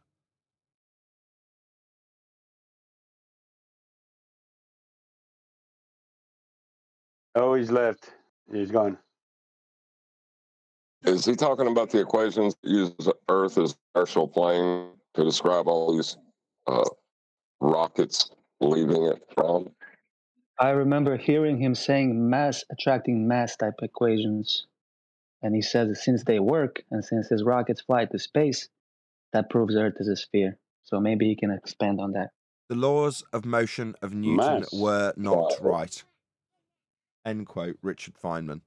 Further to that, space is a second law of thermodynamics violation. So none of what he's going to claim is going to work. Well, what he's going to do is he's going to say weight is a result of mass and gravity. But weight is down in air. Down doesn't exist on a sphere. Down is with respect to a plane of reference, not a sphere of reference. Indeed you do. With that, I'm going to say another huge, massive, enormous thank you to both Discord and G+ panels for making today's after show possible. And of course, a massive thank you to all of you in either Nathan Oakley 1980 or Nathan Oakley Premiering streams. Hope you're smashing the super chat, liking, commenting, sharing, subscribing, hitting me up on Ko-Fi or Patreon and all that good stuff. I've been Nathan Oakley and I will see you all in the next video.